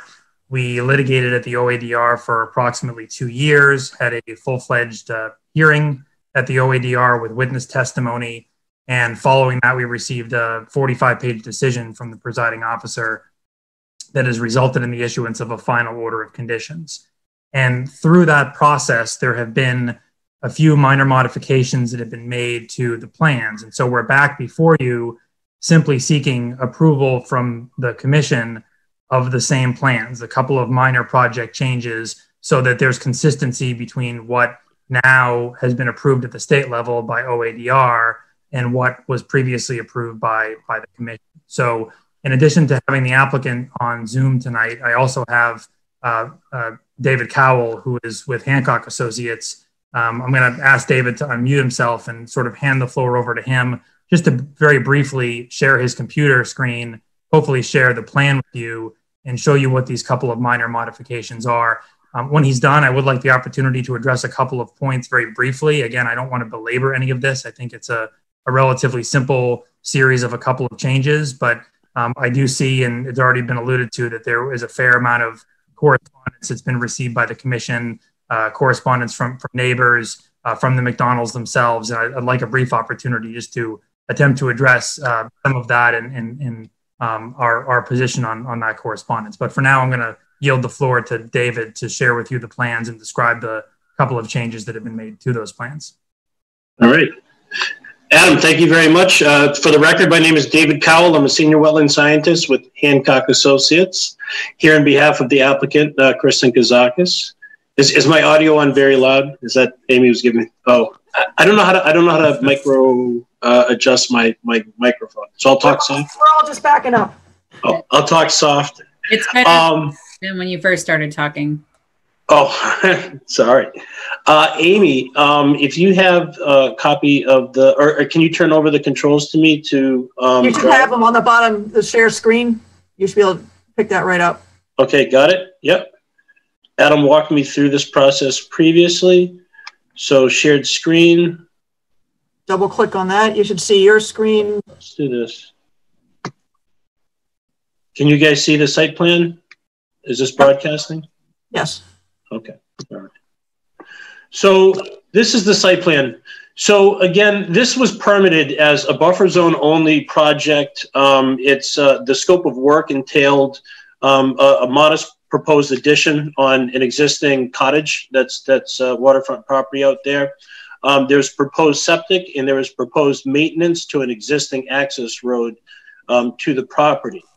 As Adam had pointed out, this has been through DEP review, and if it weren't for the Littleton bylaw, I think that's really what we're here to reconcile. That the order of conditions, for all intents and purposes, is on up the chain. But at this point, we need reconciliation of the permitting under the wetland bylaw only. So I'm zooming in here. This here where my icon is. This is the existing cottage. This is Fort Pond right here. This is the shoreline of Fort Pond.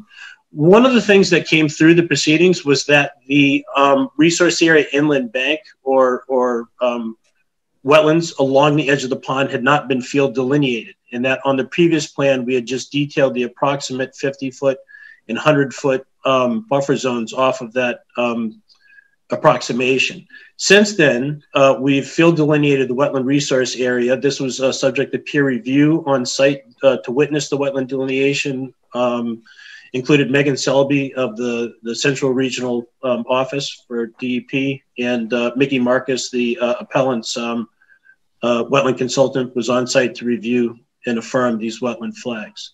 As such, on this plan, we the black line detailed here, this shows our proposed erosion control line, but underlain beneath that is the actual, this is the surveyed limit of the 50-foot no disturb zone under local bylaw. Under the previous plan, we had a footprint for a proposed addition here, which had actually encroached into the 50-foot no disturb zone. Under the revised approved plan right now, we've redacted any proposed alteration inside of the 50-foot. So we've redacted that, and now the footprint that we're detailing for proposed addition is inside of the or outside of the 50-foot no disturb zone, or no. Yep. Now, again, it's important to point out that the square footage for proposed addition, when Kristen was before the commission originally, she had a proposal to do an addition, but didn't have architectural plans or designs yet as to how it would be configured on the cabin or the cottage. And what she did at that time was had permitted the maximum possible addition that she would want to work within those limits. And the actual as-built of this, when it goes to design, will be smaller than the footprint as permitted. So that's just important to point out. Based on the field wetland delineation, we also broadcasted the 100-foot buffer zone as field delineated, which is detailed as my icon is drawing along the outside of the yellow hatched area. So that's the 100-foot buffer zone. And then at the 100-foot buffer zone, or outside of that, there's a wellhead and there's proposed septic. There's a leach field proposed up here. Now, there's also another wetland on the property. There's an intermittent stream inside of a bordering vegetated wetland system in which there's another flag series here on the property. And this broadcasts the 50-foot no build zone. And 50 feet is also important for Title V setback distance. And then there's the 100-foot buffer zone broadcast from that direction. So again, the septic system is proposed within 100 feet, but outside of 50 feet. And then there's the driveway, which goes away from it. We actually have a second detail here, which, yeah, it's here. Forgive, it's such light line type, I really want to zoom in. So this is, I'm trying to get my bearings here. So this is Shagbar Drive. She has an existing driveway access to her property right here. It's detailed as an existing cart path. And what she's proposing to do on the cart path is, it's just a little bit degraded. All she's looking to do here is surface grading, which is really like just 1 foot leveling of pit and mound contours. There's some depressions in there, and then dressing it with stone dust. We did propose there is a stone retaining wall here, which is just outside of the 50-foot note. Oh no, it's alongside of the edge of the road, and this is it's less than 4 feet, so this doesn't require a structural engineer. It's more just to stabilize the shoulder of the road. In a nutshell, that's it. I'd like to turn it back to Adam and the commission, and if there's any other questions pertaining to the delineation, I'm happy to jump back in and discuss it. David, if I could, yeah, please. Can you show the as-built plan to show the locations of the pump chamber for the septic system as well as the well? The third. Oh, yes. There. Sorry, here we go. Thank you for reminding me, Adam. So she had initiated some work out there, and again, keep in mind that here's the 100-foot buffer zone in one direction, here's the 100-foot buffer zone in the opposite direction, and that this entire area between the 100-foot buffer zones is outside of wetland resource areas and jurisdiction by the town and Mass DEP. But this was an as-built done by Joe Pesnola that was provided to the Board of Health, and the septic chambers are located here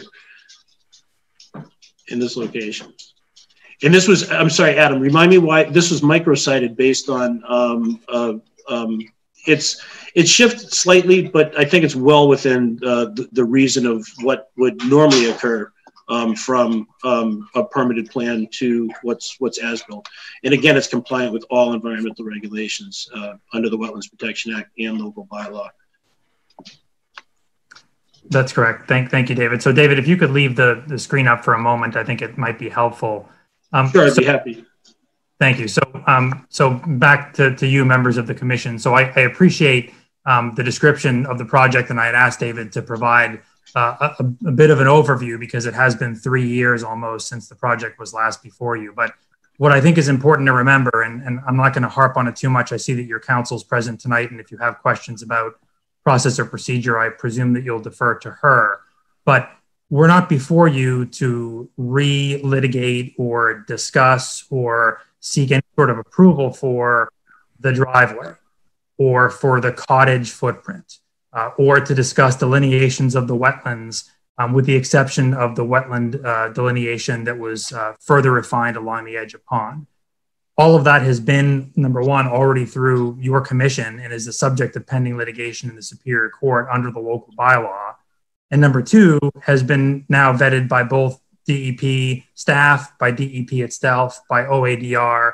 And so we have a decision in that regard. We're simply before you, and this is why we've called it, we've termed it a minor project change. We're simply before you seeking to do two things so that the plan you approved is consistent with the plan that OADR approved. And that's number one, eliminate that portion. And David, if you would go back to the scope of work plan, page 1, show the cottage footprint. Number one, remove that portion right where the cursor is of the proposed addition that was previously in the location that would now be the 50-foot buffer. And then number two, going back to the interim as-built plan that David just had on the screen a moment ago, actually show you the location of the existing well, as well as the septic tank and the pump chamber. There had been discussion when we were before you, when Kristen was before you back in 2017, about where the septic tank and pump chamber would actually go. There was a proposed or a best location shown for the well, but it had not yet been determined. So those have now been determined. And so we're submitting this plan to you, much as we did with the OADR, to get your blessing for the location of these features. These features are now further outside of the wetlands and outside of the 100-foot buffer than they were before. So we're before you seeking your endorsement of these project changes. I noticed, getting back to some of the correspondence, you've got 20, 30 pages of correspondence linked on your website received in connection with this application, and concerns raised by neighbors and abutters and residents, some in support and a number that are in opposition. And I have a real concern, as I reviewed specifically the letters in opposition, that those individuals, why I appreciate their respect for wetlands interests and their love of the pond, and many of them have resided there for generations, I fear that maybe they haven't gotten the complete story. In fact, I know they haven't, because I've been involved through these various proceedings that I referenced. I've been involved through the approvals from DEP and OADR. I've been involved with the Board of Health's issuance of 2 different septic system permits for this project. So I know the full story. I know the experts that have given testimony at the OADR, and I know what the OADR decision says. Some of these letters that the commission has received aren't addressing what we're before you for. They're not addressing a reduction in the footprint of the cottage. They're not addressing a relocation of the well and the septic tank and pump chamber further away from wetlands. They're talking about concerns with what's being built within the 50-foot buffer, and suggesting that it's substantial, which, as you can see, it is not. They're expressing concerns with the wetlands delineation that was done 3 years ago and has already been approved by the commission. So I guess in concluding, all I say to the commission is, please remember what it is that we're before you for. We're not asking you to reapprove a project you've already approved. That has been approved and is pending appeal with the Superior Court. We're simply asking you to approve these 2 minor project changes, both of which are more beneficial to wetlands interests than what was originally approved by the commission. Thank you. Sorry, could I ask if it's still in court, is there a potential for there to be further changes? So we'll approve it tonight, but then we'll have to approve it again? So if I could, Mr. Chairman, through you. So I'll answer that, and then to the extent that your counsel wants to offer anything, certainly she can. So my position is we have a pending proceeding in Superior Court that challenges this commission's issuance of an order of conditions under the local bylaw. We have delayed coming back to the commission for the better part of 3 years now, knowing that we had proceedings pending before the DEP awaiting a superseding order, knowing that we had proceedings pending before the OADR, awaiting a final order of conditions. But now that we've been through that process, while it's always possible until the final appeal has been exhausted that something changes, we're quite confident that under the State Act, we have an approved plan. It's now been through 3 levels of review. It's been reviewed by our 3 different experts, including 2 wetland scientists. We're confident that that plan is complete. And with respect to the matter that's pending before the Superior Court, the appeal of your order of conditions under the local bylaw, we'd like to, rather than litigate that case and litigate a case that involves a plan you approved in 2017 that is now inconsistent with what we're building, we'd like to get the blessing of this commission so that we can at least be litigating the correct plan and not have to spend another 3 years in litigation commencing 3 years from now. That's our justification. That's the rationale for us coming to the commission now, not 3 years from now, and frankly, not 2.5 years ago. Thank you, Adam, for that clarity. So can I ask a question about our order of conditions? Would expire. I think later this year. Amy or Rebecca, is that something we need to? Is that something that's before us that we need to consider? I believe Rebecca can weigh in on this, that the expiration date is stayed while this is going through the motions. Is that right, Rebecca, or is it? That's certainly true for the permit issued under the State Act. I think there's a little bit of a gray area about the permit issued under the bylaw, but I would defer to the applicant's counsel as to whether, no extension request is before you right now, and the applicant's counsel can determine whether, one is necessary and come back before you. And I can tell you through you, Mr. Chairman, that the position of the applicant, and I appreciate that we have the benefit in the context of the Wetlands Protection Act of, as you well know, having dozens of pages of regulations that provide for, every intricate detail concerning the process and procedure and the substance of what are reviewed by conservation commissions, and then what follows in the event of an appeal through the superseding order, through OADR, and then beyond into the courts. We don't have that same benefit of state regulation when it comes to an appeal under a local bylaw. But our position is that the order of conditions, much as is the case under the State Act, doesn't become final until it becomes final. And by virtue of it having been appealed, it did not become final following its issuance in 2017. And although it's been pending in court, unfortunately, the courts don't move as quickly as we would all like. We were awaiting a court date for many months, almost a full year in that litigation. We finally had one for mid-April, and then thanks to COVID-19, that was canceled.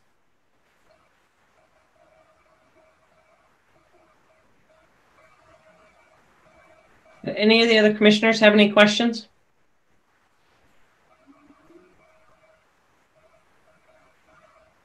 When you say it's in court for the local bylaw, forgive my ignorance on this matter, do you mean the regulation or the bylaw?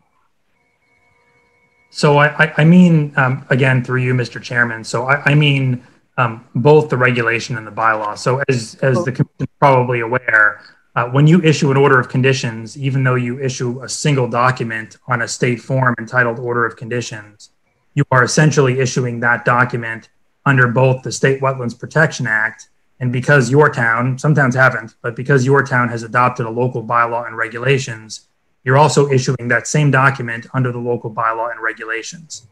The Commonwealth has provided for a bifurcated appeal process. The State Wetlands Protection Act provides a process that runs through a superseding order, an OADR appeal, before it ever gets to the courts, and then it can run the gamut in the courts as well. Under the local bylaw, it's what we call a certiorari appeal under Chapter 249, Section 4, which is an appeal that's taken and goes directly to court under the local bylaw. So we essentially have to fight the fight on two fronts, once defending the order that you've issued under the local bylaw, and then once defending it under the State Wetlands Protection Act. So it's to the extent that we're in Superior Court, it's both under your local bylaw and the regulations that you've adopted pursuant to that bylaw. Okay, thank you for that clarification. I also, because I was confused in that when you were talking about the working under the state reg and in the courts, it looks like they referred to our 50-foot. So when you appeal it to the state, they also look at our bylaw, don't they? They again, for you, Mr. Chairman. So they don't look at your bylaw. If you would, David, go back to the scope of work plan, the first tab that you've got open. So we, of course, and by we, I really mean Kristen, because I wasn't involved back in 2017. Kristen prepared a single plan for submittal to the Conservation Commission, a single scope of work plan that showed the 100-foot buffer, it showed the 50-foot buffer, because the application, as I just described, was being made both under the State Wetlands Protection Act and under your local bylaw. Right. As was the case with the McDonald's appeal in this case. And it appealed both to court under the local bylaw and to DEP and then to OADR under the state act. It's an appeal of the order of conditions it issued, and it's an appeal of a single plan. So there's really no way to go back in and erase the 50-foot when we're in front of OADR and say to them, well, ignore the 50-foot because that's something that is imposed under the local bylaw. They don't really speak to it. And if you read the full OADR decision, if you're interested in reviewing all 45 pages of it, I did supply it to the commission, you'll that they speak extensively about the extent of jurisdiction under the Wetlands Protection Act, the 100-foot buffer. They talk about erosion control, but they don't make specific references to a 50-foot no disturb zone because that's something that's imposed by the local bylaw.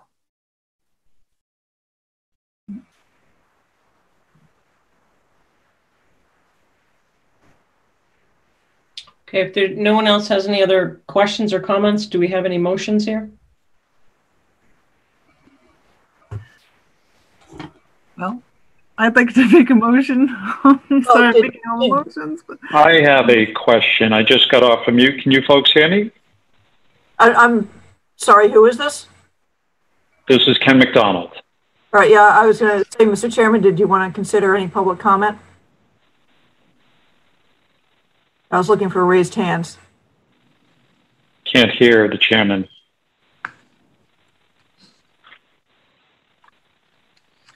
Go ahead, Mr. McDonald. Please state your residency.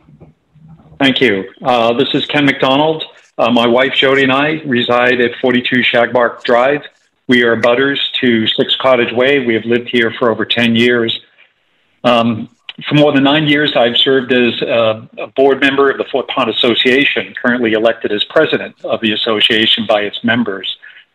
In 2017, I attended the Commission's public hearing for this very project and expressed my sincere concern with the wetlands delineation of the project. I stated that the resources needed to be properly delineated in order to be properly protected. I requested at that time a peer review of the wetlands to be done to resolve this uncertainty. And the transcript of the hearing shows that the Commission was favorable to this request, but the applicant refused to provide property access. So I hired Michael Marcus, also known as Mickey Marcus, who is widely known as one of the top wetland scientists in the state. He served as the president of the New England chapter of Society of Wetland Scientists, and also for multiple terms on the boards of directors for Massachusetts Association of Conservation Commissions. Marcus's survey identified 3 significant discrepancies with the wetlands delineation on the project. The first, through soil sampling and vegetation identification, he determined the wetlands lying along the stream where the septic system would be installed to be off by as much as 8 to 12 feet. Second is the identification of a certifiable vernal pool confirmed through testing just 65 feet from the proposed expansion of the cart path and absent from the plan. A third is a wetland seep near Fort Pond, also not shown in the plan. And their third item of the 3 findings that Marcus brought to light is really what's required the applicant to request tonight's amendment. But the updated plan submitted by the applicant is still incomplete and inaccurate. as it's missing the vernal pool. It also does not correct the wetlands line discrepancy that Mark has identified. Both of these are significant and impactful to this project proposal. I should also point out that the sequence of work filed for this project states that the construction of the cart path into a second driveway, because the property already has a driveway from Cottage Way into 6 Cottage Way. This construction of this cart path will include tree clearing, earth moving, rock and ledge removal, and now that we know is all within 65 feet and up gradient of a certified vernal pool. The proposed project of this construction in the cart path, as was mentioned earlier, does include a 4-foot, actually a retaining wall that's less than 4 feet, but what was failed to mention is the retaining wall is 70 feet long and would be completely inside the 50-foot no disturb area. Section 4.2.2 of the wetlands bylaws for Littleton define the no disturb area as the first 50 feet of the buffer zone and states that no activity or work is permitted other than passive foot or non-motorized vehicle traffic inside the NDA. The vast majority of the proposed construction of this cart path resides in the 50-foot NDA. And as I mentioned, the cart path is not the primary access to the property, and therefore this construction should not be allowed. The commission has the authorities to do this and to enforce the town bylaws. As currently proposed tonight, this project has changed substantially compared to the original date of the septic plan back in 2014. The changes include a redrawing of the 100-foot and 50-foot no disturb line that we saw, a redesign of the proposed caption expansion as we saw. Also, the addition of new wetland flag series 100 through 107, as well as 200 through 209. There are new notations and erosion controls, the relocation of the septic tank and pump chamber, and these were actually relocated so the applicant could install them outside of the 100-foot buffer while the project was under appeal.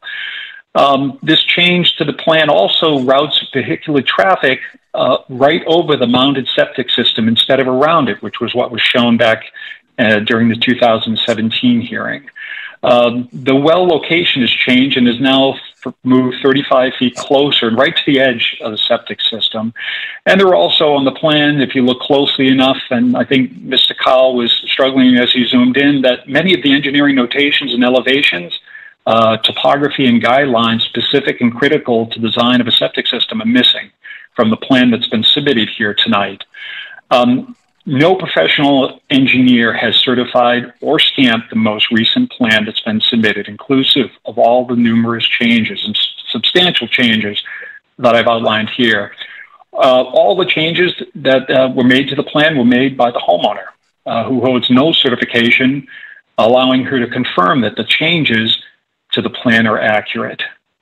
The applicant, it's also important to note, has violated general conditions of the order of condition while under appeal on 3 separate occasions, starting this project inside the buffer zone back in 2017, with the most recent violation of the OOC this past August, when she excavated below the frost line for a length of 35 feet in the buffer zone after emailing the commission about installing her well tank at her cottage, but failing to mention, and actually mentioning specifically, that all the work would be outside of the 100-foot buffer. But that wasn't the case. I respectfully ask, given the blatant violations on 3 separate occasions of work inside the buffer zone by the applicant, that the commission here enforce the terms of the order of conditions and action be taken.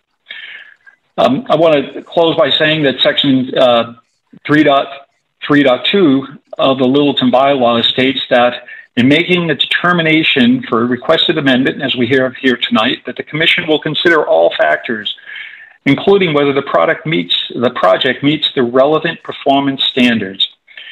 Here, we have important relevant areas of the wetlands missing from the plan submitted by the applicant, and the project does not, therefore, meet the relevant performance standards.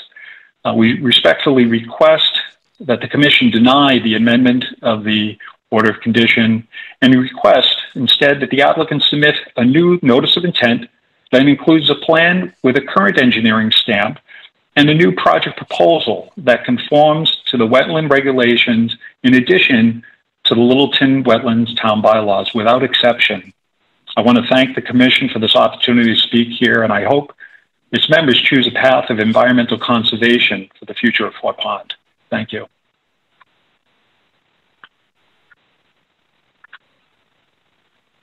Thank you, Mr. Costa. Would you like to comment, or would anyone like to comment on that? So Ms. Seward, I'm certainly happy to address those issues. I guess I defer to you and to the chairman as to whether the commission collectively has the interest in hearing responses. I mean, again, to go back to what I stated a bit earlier, what I just heard in large part were critiques of certain aspects of wetland delineation, not associated with the pond or the edge of pond, but elsewhere in the site. I heard reference to a certifiable vernal pool. I heard critiques about violations of the Wetlands Protection Act or the local bylaw. We dispute those things, and I'm prepared, believe me, I know this case inside and out. I've been involved long enough. I'm prepared to address each and every one of those. But what's before the commission tonight is not the project. We're not back before you seeking a reapproval of what was approved in 2017.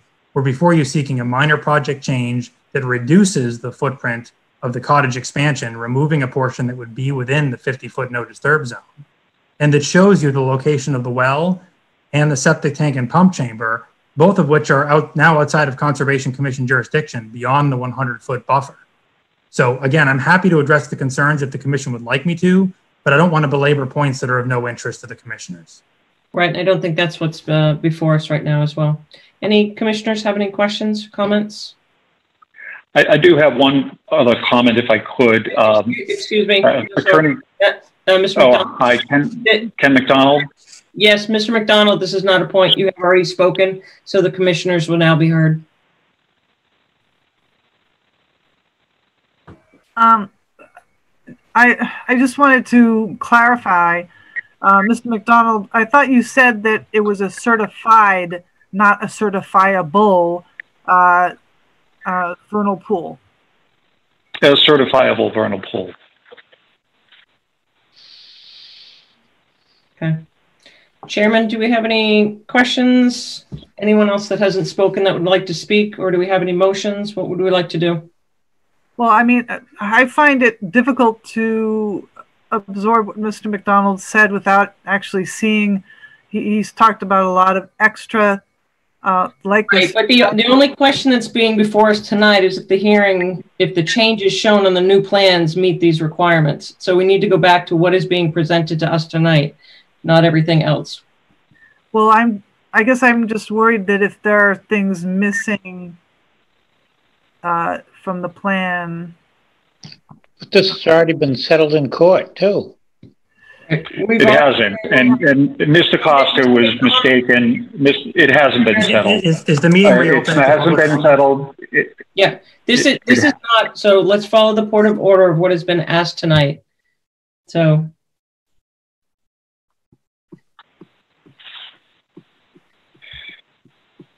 They're asking for amendment to the existing order of conditions. What would the commission like to do? So this is Carl. I'll make a motion that we approve the project modification amendment to order of conditions on the Littleton Protection Bylaw. Do we hear a second? I'll second that. So we'll do a roll call. First and last name, Jim. James Pickett, yay. Anna. Anna Mayer, yay. Julie. Julie Rupp, yay. Carl. Carl Melberg, yay. Kyle. Kyle Maxfield, yay. Sarah Seward, yay. Unanimous. Thank you, Ms. Seward, Mr. Chairman, Ms. Green, thank you. Yep. Thank you for your time. Okay, thank you. Amy, do I need to manually turn control back? Nope, you don't. You just go away. Oh, no, you can't go away. Outstanding. Thank you. Yeah. Okay. Next is our 9 o'clock discussion, enforcement order 9 Air Road DEP 204-898. Somebody want to speak to that? Yes, thank you, Mr. Chairman. Mark Arnold here with Goddard Consulting here on behalf of the applicant. I believe Greg Roy is also on the call to discuss the engineering questions that were raised. This is a follow-up of the previous meeting that was discussing the enforcement order that was issued due to an apparent sediment impact to the wetlands, the requirement for a restoration plan, and concerns over the stability of the site. Since that enforcement order has been issued, the applicant has constructed additional basins on site, hydroseeded slopes, provided additional gravel stabilization along Air Road, and also provided the commission with an updated SWIP to address comments that were raised in respect to those concerns. I'm going to ask Greg to kind of cover the SWIP as he's the engineer who has prepared that.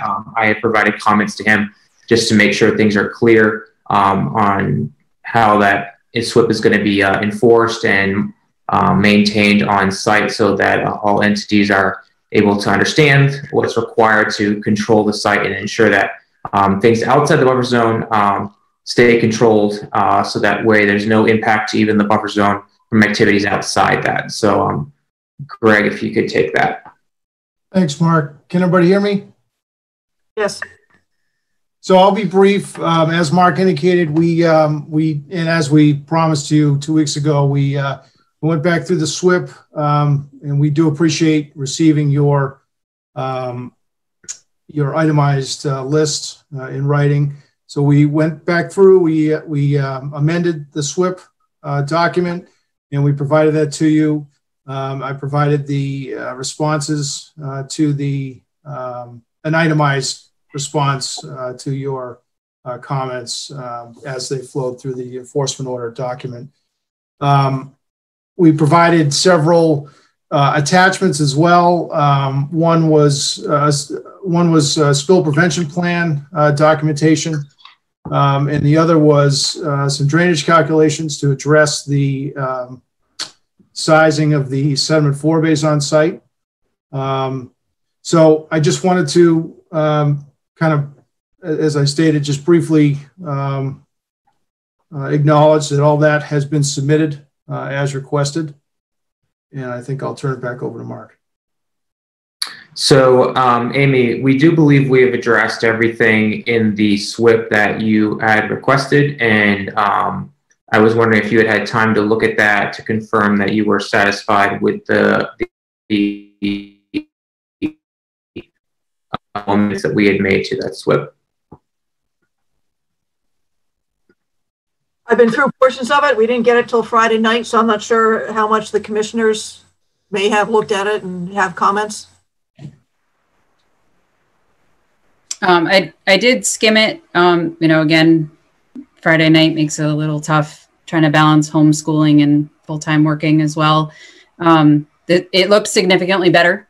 I can, you know, I can tell you that. But I haven't gotten all the way through it. So we appreciate you doing that and putting that together, Mark. And Greg, how's the site doing today with the rain? Anyone been out or last couple of days? So we were not out today. There's been very minor rain today. It's been some quarter-inch scattered rain. We have been watching the forecast. I was watching the radar all day, seeing if there was if there was a thunderstorm that was going to hit the area. I was going to go up there. Greg was going to hit it. We did go out there last week during the heavy rain that occurred on April 28th. So that was, it was May. It was Monday. Yeah. It was Monday. Yes. So Monday. So we were out there. I went out there. It was after we'd had 1.25 inches of rain. It was still raining very steadily as the site got a total of like 1.5 inches. So I was there near the end of the storm, but it was still raining fairly steadily. And I wanted to be there early morning. I was there about 7 a.m. to see what the site was doing while it was raining. Was there water moving anywhere, anything like that? So what I observed was one of the basins to the left of the site entrance had some sediment, silty water in it, did not reach capacity. The basin to the right was completely dry. No water was coming from outside the buffer zone into the buffer zone. It was all being detained in depressions further up or up on top of the site. No slope erosion of any kind. Water was all clean along the curb line of the road. Water was getting into the roadway catch basins as it normally does. Fairly clean for a roadway runoff with sandy edges. And I did provide the commission with the SWIP report with photographs. And if you want, I can show you just so that the commission can see. These were the conditions of the site here. So we have the site entrance here, just looking at the slope. So this just gives you a general view of what it looks like. And then these are actually close-up photos just to show you the actual soil texture, to show you that these are the slopes. You can see there's no rilling occurring, ruts forming, nothing. There is absolutely nothing occurring on any of these slopes, which some of these slopes have been there for a bit and there's still been no movement through all the storms. This is the edge of the roadway. Again, you can see the clean water, nothing getting to the catch basin, all clean here. The basin here, this is near the, I was there on site for over like an hour and a half, just because I wanted to be there during rain and kind of go out, check things, sit in my car, go out, check things. There again, that basin had some water capacity still. This basin here was dry. Site entrance again, stable slopes. Here's the site entrance here. You can see this is the water coming off of Route 2A, coming through to the basin. Wet conditions, but no surface runoff here. And then again, these are just photos of the site slopes, just showing that there's no erosion happening, which normally you would see erosion rilling on these kind of slopes if there was any type of real fine content like sands and silts. And these are just, again, the wetlands opposite the catch basins, no water coming out, clean water coming out of the catch basin with a silt sack. This is the surface runoff here where the other catch basin's clogged. So we observed nothing that was substantial there. We have provided an additional basin that's going to be implemented outside the buffer zone in this location here. Once construction activity continues as the gravel gets more compacted on the access road to provide additional capacity. At this time, Greg and I do not feel that that's necessary. We don't. Can I just? You're pointing to white. White. Oh, you know what? Hold on. Thank you. If you could adjust that, that would help.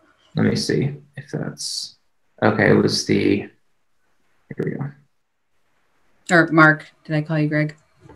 Here it goes. So you should see the plan now. So we have two existing basins, left and right, west and east of the site entrance. As work continues and the road gets more compacted, we have a proposed infiltration trench just to ensure there's no issue with compaction, going to another temporary basin outside the buffer zone to ensure we have additional control outside of the site. Current site conditions don't dictate that this is necessary, but we have proposed it and have it set up to go in with a SWIP so that way it's implemented once site work starts, just to ensure that that control is there. This is looking at the site from a 3-inch storm event to ensure that we have control of all the water for even a 3-inch storm event. Mark, can I ask a quick question, just a point of, so I see where we are. Is that above or below where the scale is? It's just below it. Okay. So the scale area right now is the depression, so their water is kind of filtering there if it gets there. I wasn't seeing much water coming down even from upgrading the site down to the scale area. It was very, very small amounts just on the gravel road that had a little bit of compaction. If you scarified that gravel road, it would probably infiltrate. Right now, this site has really good infiltration compared to a stabilized gravel driveway that you might see in the buffer zone right now. There's more infiltration from the stone site right now in these slopes than you would see in a completed gravel road for a single family house in driveways around Littleton. So are you and Greg ready for us to do a site walk? Do you feel like everything's stable and would like to try and schedule that? Or what point are you at right now? Well, our understanding from the last meeting is the enforcement order asked for a restoration plan, and from my gathering of last time's meeting was that there was no place where restoration was needed. Our understanding was the only other concern the commission was control of the site, which we provided an updated SWIP for the details. We provided a spill protection plan. We also have the fueling contractor. He has his own spill protection plan. He's also agreed to follow our spill protection plan. So we have 2 spill protection plans on site that are going to be maintained. And on top of that, we are not personally storing fluids on site. So the only fluids that come on site for fueling are the fueling contractor, who has his own spill plan plus ours. We have our spill kit on site. He's got his plan as well. We've doubled up on all of that. So from our understanding, we feel like we've addressed all the issues within the enforcement order in the sense of violations to the wetlands, wetland impacts. And the commission didn't express last time that a meeting was site walk was necessary. We haven't had any site changes since the last meeting. We weren't anticipating, and we didn't tell the commission we were doing site changes. We were just updating construction documents for clarity. Okay. As a point of order, and I would bring this to the commission members that I believe in the past that when we have lifted one, we have done site visits to ensure that the erosion controls are in effect, but I defer to the commission on that. This is Carl. I think we should do a site visit, Sarah. Okay, I'm just doing with what we've always done in the past. It just seems like it's been, yeah. Changes have been made since we were last out, which was between the enforcement order and our last meeting. So I believe a site visit is necessary. Yeah, I do understand that as a concern. I mean, on large projects, there have been major violations of the site.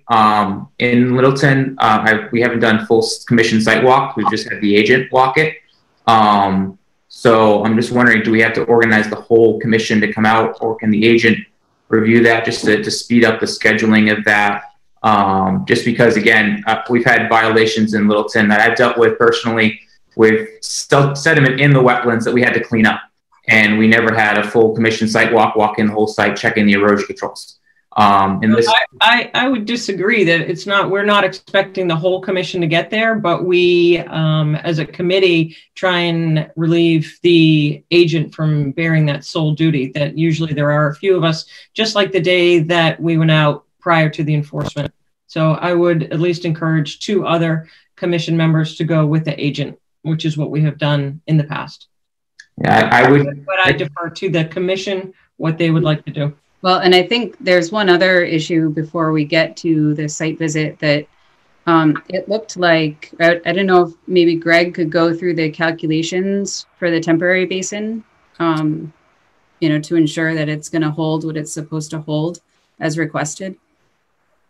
Sure. Thanks, Julie. Yeah, so we ran a HydroCAD analysis analyzing both the existing basins and the tributary watersheds of gradient.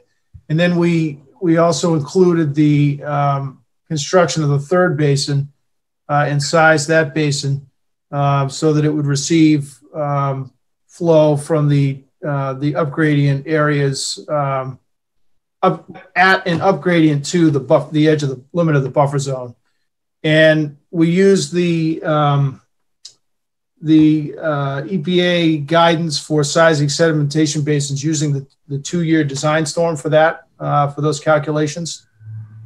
So the calculations provided, I think, document that both the existing basins can handle that flow as well as that proposed basin. And that's consistent with what we're seeing on the site when we've been out there to observe water as well. Water during a rain event, excuse me. Okay, and are those calculations different from the October calculations?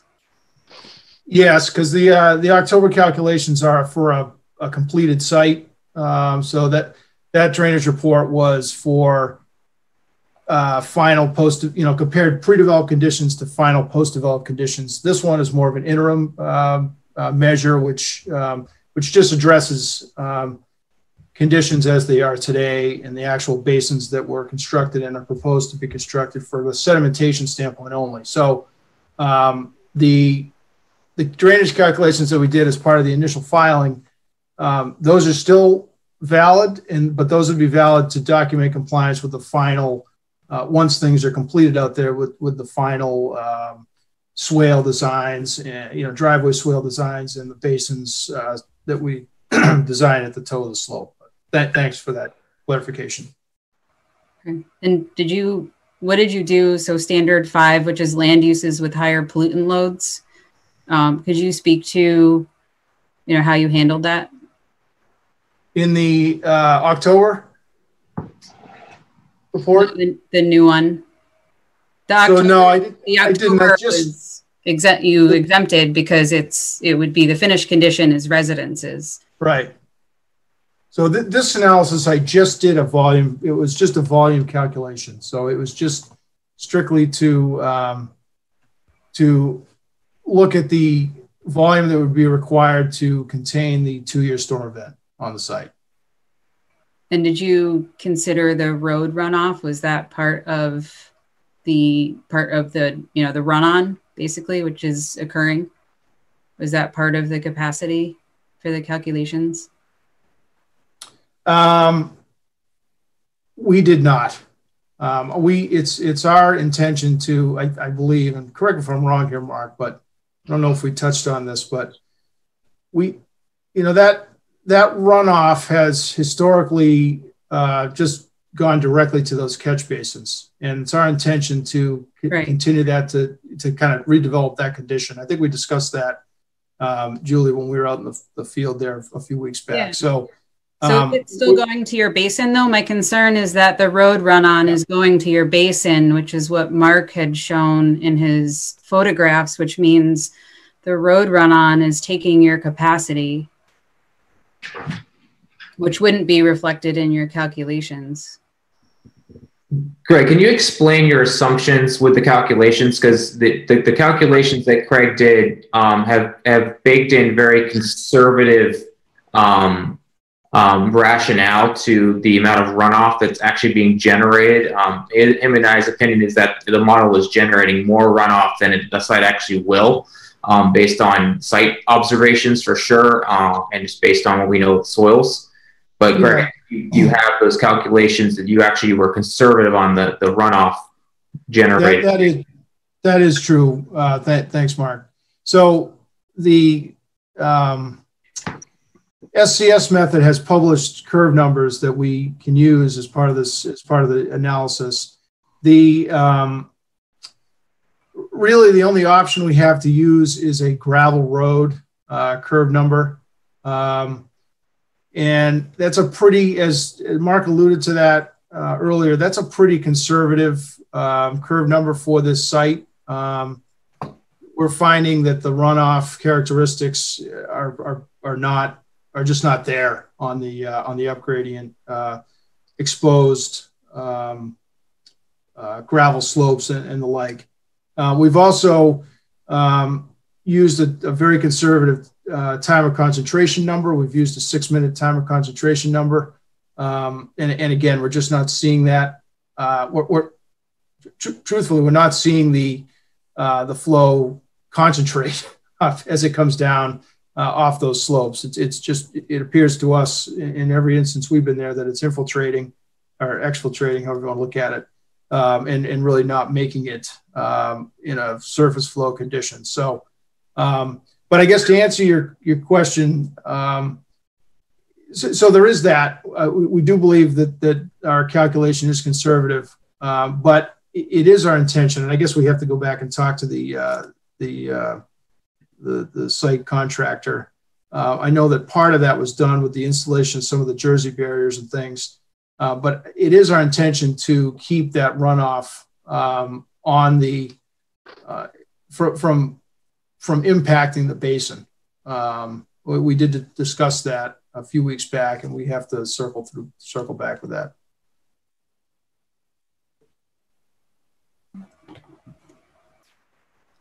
So one of the things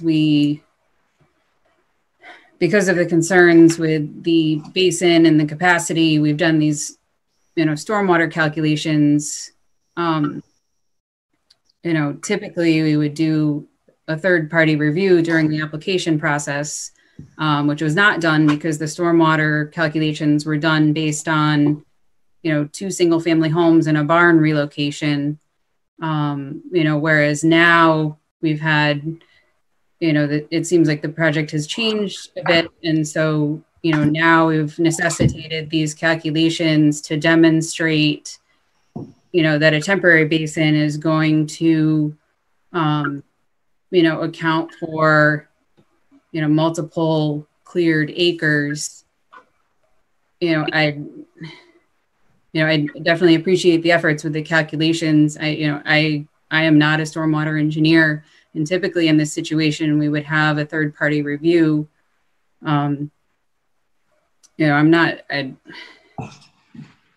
So the calculations were provided just to show you that we're following SWIP requirements when it comes to stormwater management.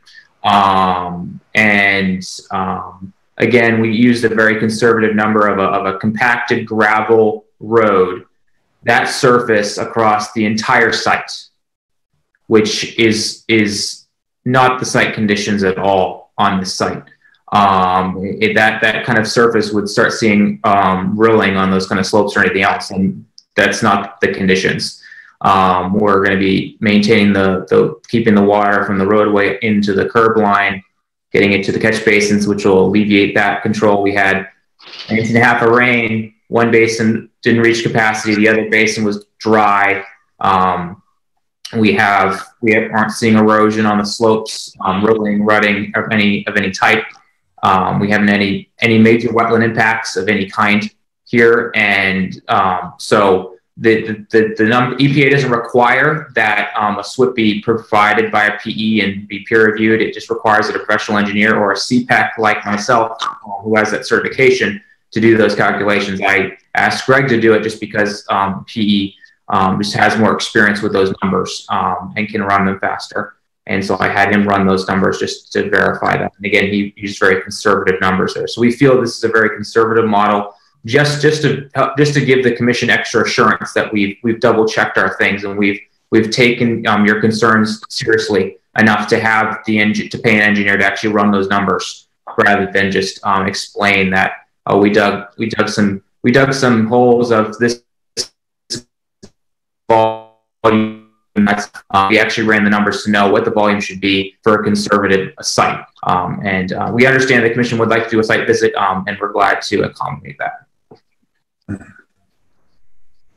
So let me ask the kind of elephant in the room question. Is this still the same project that was proposed to us?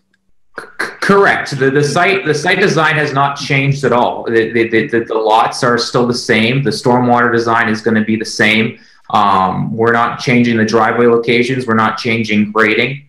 Our intent is to grade the site as it was approved by the commission, and the plans showed the grading that's occurring now on the site plans. I understand it's hard to visualize the grading that's occurring on this site is a lot larger than most sites you'll see, but it is shown on the approved plans. So we're not altering any grading or proposed conditions on this site. It's just a larger earth movement operation than you would normally see, but it's on the plans, and we don't plan to change any of those intended conditions.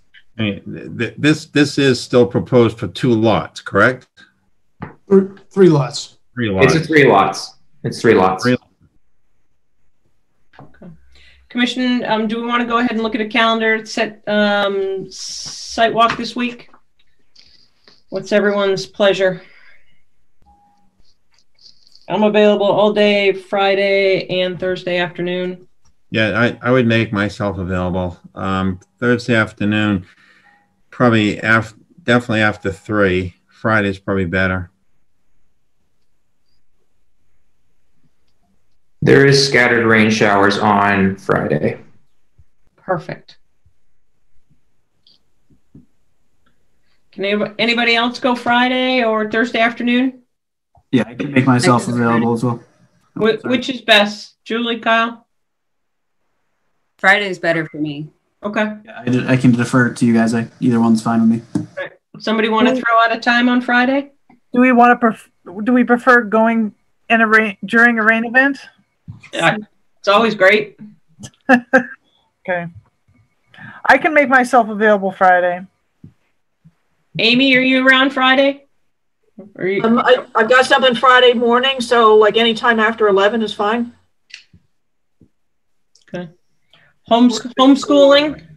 Everyone that's remote learning, what time you guys throw in a time? My kids are pretty independent that way. They're 17, so I can do any time. Afternoon would be easier for me. Mine are not. Okay. What time works for you, Julie? 1. Okay. Let's aim for 1, and let's all remember face mask, social distancing. We'll just meet down at the bottom. Does that work for you all? Everybody else? Mark? Yes. Yeah, I can be there. Okay. Yes. Perfect. Thank you. We look forward to seeing you guys Friday, 1 o'clock. We appreciate your time. Thank you. Thank you. Thank you. Thanks, everybody. Stay well. Yep. All right, Mr. Chairman, let's keep going. Discussion enforcement order, Durkee, DEP file number 204-772. Want to throw in K2? Yep, might as well do all 3 at once. Yep. Okay. Brian, are you on? I am. You want to take us through? You submitted on May 8th your site walk summary. Sure. So for the record, Brian Goodrow, Hancock Associates, and Chris Finnerl and Dave Guthrie are also here with Durkee Farm Builders and K-Land. So we were before the commission back on, I believe, the 25th, discussing the enforcement orders, and there were a handful of items that we addressed. Amy and I subsequently site walked on Wednesday, April 27th, just to kind of codify everything that needed to be done for housekeeping, and then we issued a letter following that site walk last week that kind of summarized the work that was going on to date.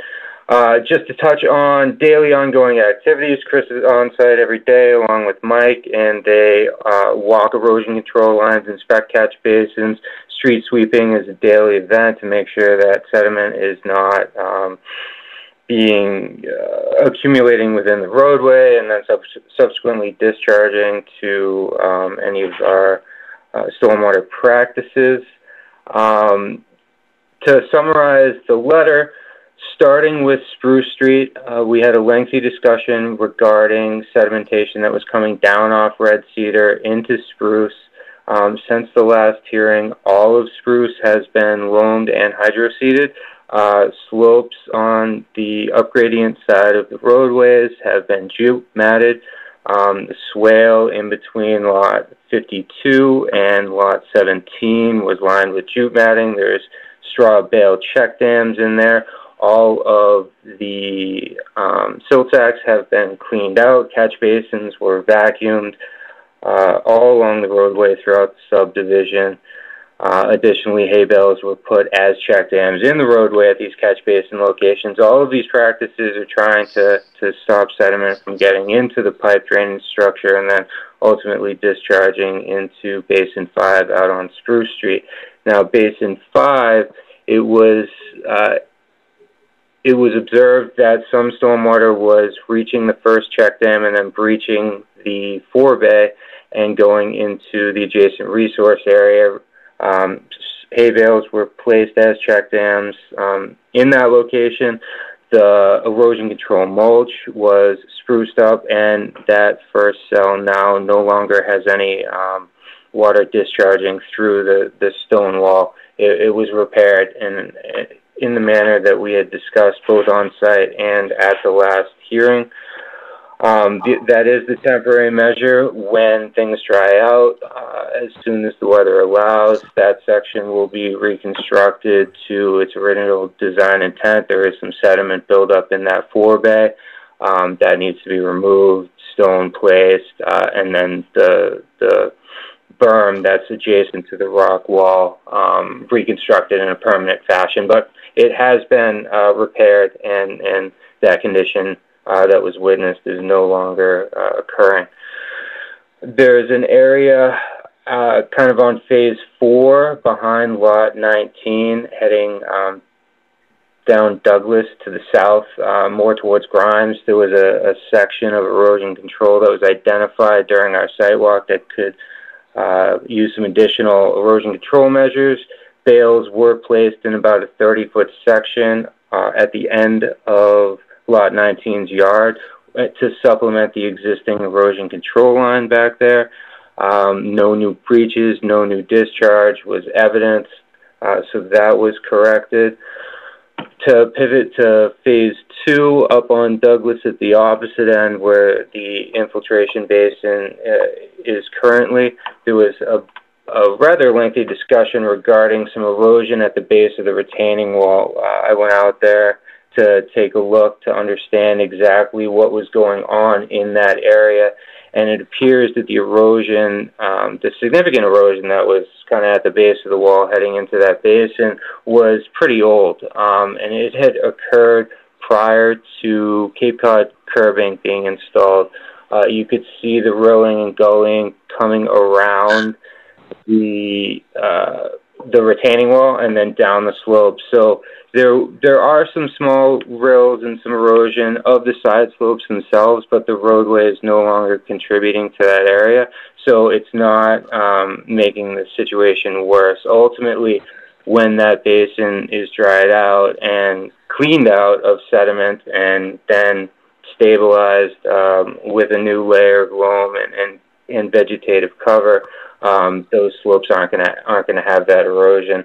But I did not see anything new that would lead me to believe that the wall's integrity is in question or that it's in failure. We walked the erosion control line in that area. It was supplemented pretty significantly with hay bales all along the back of the basin and then behind lot 35. And those were in good condition. Sediment is being removed as site conditions kind of dictate. And then if you look up from that detention basin up Douglas on the left-hand side, that's lot 37, 38, 39 as you go towards Cypress and phase 4. Those lots are now in the process of being loamed and seeded. Straw wattle was placed at the backside of the curb to limit any runoff and any sediment coming from those newly graded lawns, where previously some of that was getting into the roadway.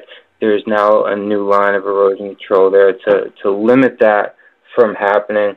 So what we've done kind of comprehensively is look at all of these trouble areas, address them, and take the step to get final vegetative cover. I mean, we are in the last leg of the race, if you will, for this portion of the site, where we now have the majority of these lots hydro-seeded. The landscapers are working daily to expand that and stabilize everything that we can. And it's our expectation and our experience from the balance of the subdivision that once the lawns take hold, these problems are no longer problems, basically. So what we're kind of looking for this evening is a recognition of the work that we've done to date and the continuation of our ongoing site maintenance and of erosion control and sedimentation management to be able to essentially lift the enforcement order. We have a plan before the commission dealing with the intermittent stream and water coming into the cul-de-sac on the end of Douglas. We've proposed a pipe in that area. We'd like permission to get that pipe in and to get the rest of Douglas Road essentially graded and hopefully in the same condition as the lots that we just final graded, to be able to get vegetation kind of on this whole portion of the site, and then pivot to our last phase, phase 4 down Douglas, and then a subdivision. Dave and Chris are here if they'd like to chime in with any key points. So Brian, not to interrupt, but it sounds like you're ready for a site walk. If the commission wishes to have a site walk, we've had a number to date with Amy, and the commission was nice enough to share a multitude of pictures of individual site walks that have happened. Obviously, if it is the commission's wish to have that, we can. We've done them to date. Commissioners, what would you like to do?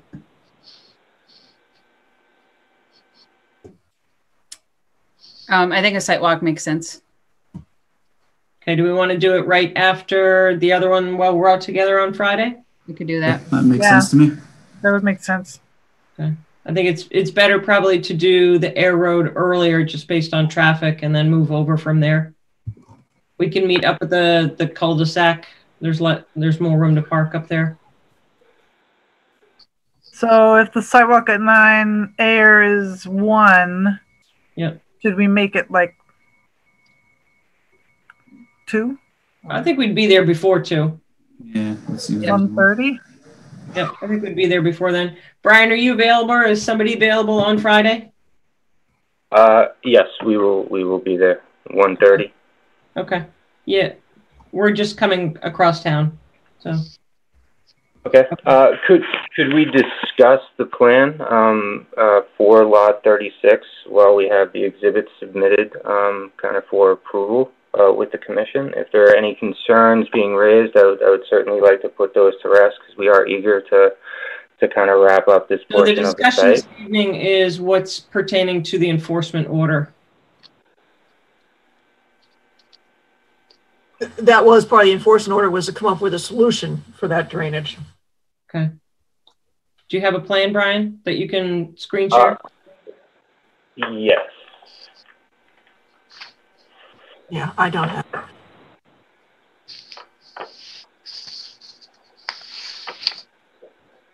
So this is the exhibit plan that was submitted to the commission several weeks ago at this point. And this is Douglas, the cul-de-sac at Douglas. This is basin 700, I believe. Excuse me, basin 300. And essentially water comes down. You can see what was the existing topography down this way. It was intended to be picked up by a catch basin in this location. Site grading is such that it kind of gets dammed up a little bit in this area. We're proposing a pipe across the front yard, and that would be the change to the approved plan is basically lot 36. The footprint kind of got tweaked a little bit, the grading, and then the pipe in lieu of overland flow, picking up whatever is coming on site. So this is just a point of clarification. This is that intermittent stream. That correct, the one that we had because it was filled with a road and we need drainage basically. So the way that site grading worked out. Okay. Yep. So we'll look at that on Friday, replacement, and kind of go through that then. Is that what we're hearing? We can certainly walk this area. Yes. Okay. Yeah, I'd like to see, like, get eyes on and discuss the pipe in the field would be useful to me.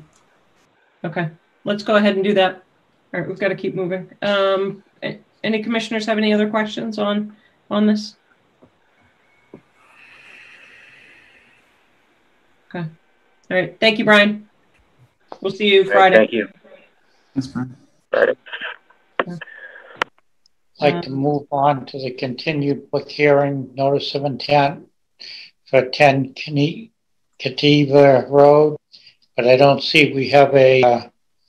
No, I think Amy just got it. I think it came in late, the DEP number. It's 204911. I just didn't change it on the agenda. Okay. And I think, is anyone in for that hearing? I think we had told them that they did not have to come in once they got the number. Right, I think that's what we have. Eric. I'm here. Yeah, I'm here. All right. All yours. You didn't have any changes, did you, from the last time, Eric? No, we did get our file number May 5th came through, so we're just kind of waiting to see what happens at this point.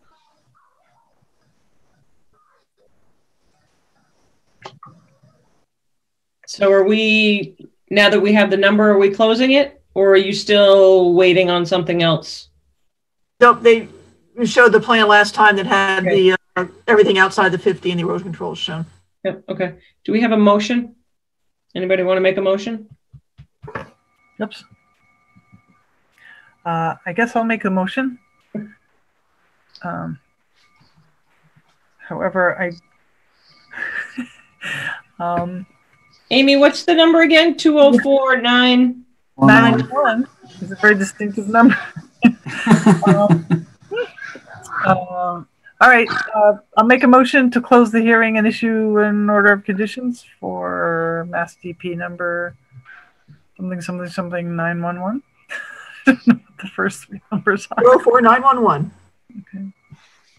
Okay. Do I hear a second? I'll second it. Hey, Somebody Kyle, want to second that? Yep, Kyle did. Kyle Max with a second. Okay, so we'll do a roll call. James? Yay. James? Anna? Anna Mayer, yay. Julie? Julie Rupp present because I just missed that discussion. Carl? Carl Melberg, yay. Kyle? Kyle Maxfield, yay. Sarah Seward, yay. Carries. Okay. Okay, thank you. Then we got one more, I believe. We have a certificate of compliance, Turkey Farm, lot 25, 204, 804. And then it says something 5 Spruce. Yeah, they were just waiting for some lawn to grow, basically, and stabilized out there. So is that one good to go? Is it done? It's good to go. I'm sorry, Jim? Is it done? Yes. Okay. All right, so somebody want to vote to make a motion to issue the certificate of compliance for what Durkee number was it? It's lot 25. Lot 25. 204 809 5 Spruce. 5 Spruce 204 809. You'll hear a second. Second. All those in favor? Okay, so roll call. Jim? James Kidd, yay. Anna? Anna Mayer, yay. Julie? Julie Rupp, yay. Carl? Carl Melberg, yay. Kyle? Kyle Maxfield, yay. Sarah Seward, yay. Unanimous. Yay. Now, are these going to be all docu-signed? You're going to send a whole bunch of docu-sign? Yeah, yes. Don't hold your breath, but yes. You know, you could just bring them Friday. We could all sign them. Oh. But okay, James, you want to adjourn? There's one more thing.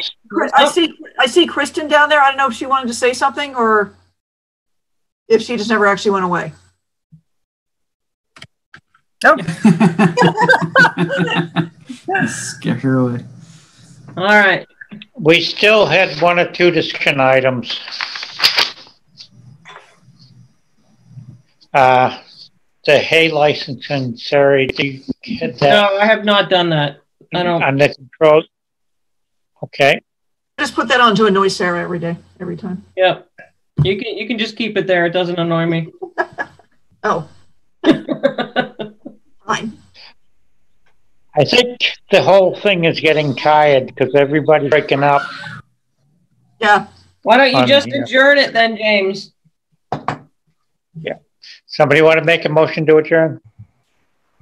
I I'll make a move motion to adjourn. at 10:21. Second. Do I hear a second? We have to do, yep. Roll call. James Fickett, yay. Anna. Anna Mayor, yay. Julie. Julie Rupp, yay. Carl. Carl Melberg, yay. Sarah Seward, yay. Can I say yay? Yep. You did. Wake up. Yes, you did. I guess I blacked out there. Wow. We'll see you guys on Friday. Be well. Bye. Thank you very much.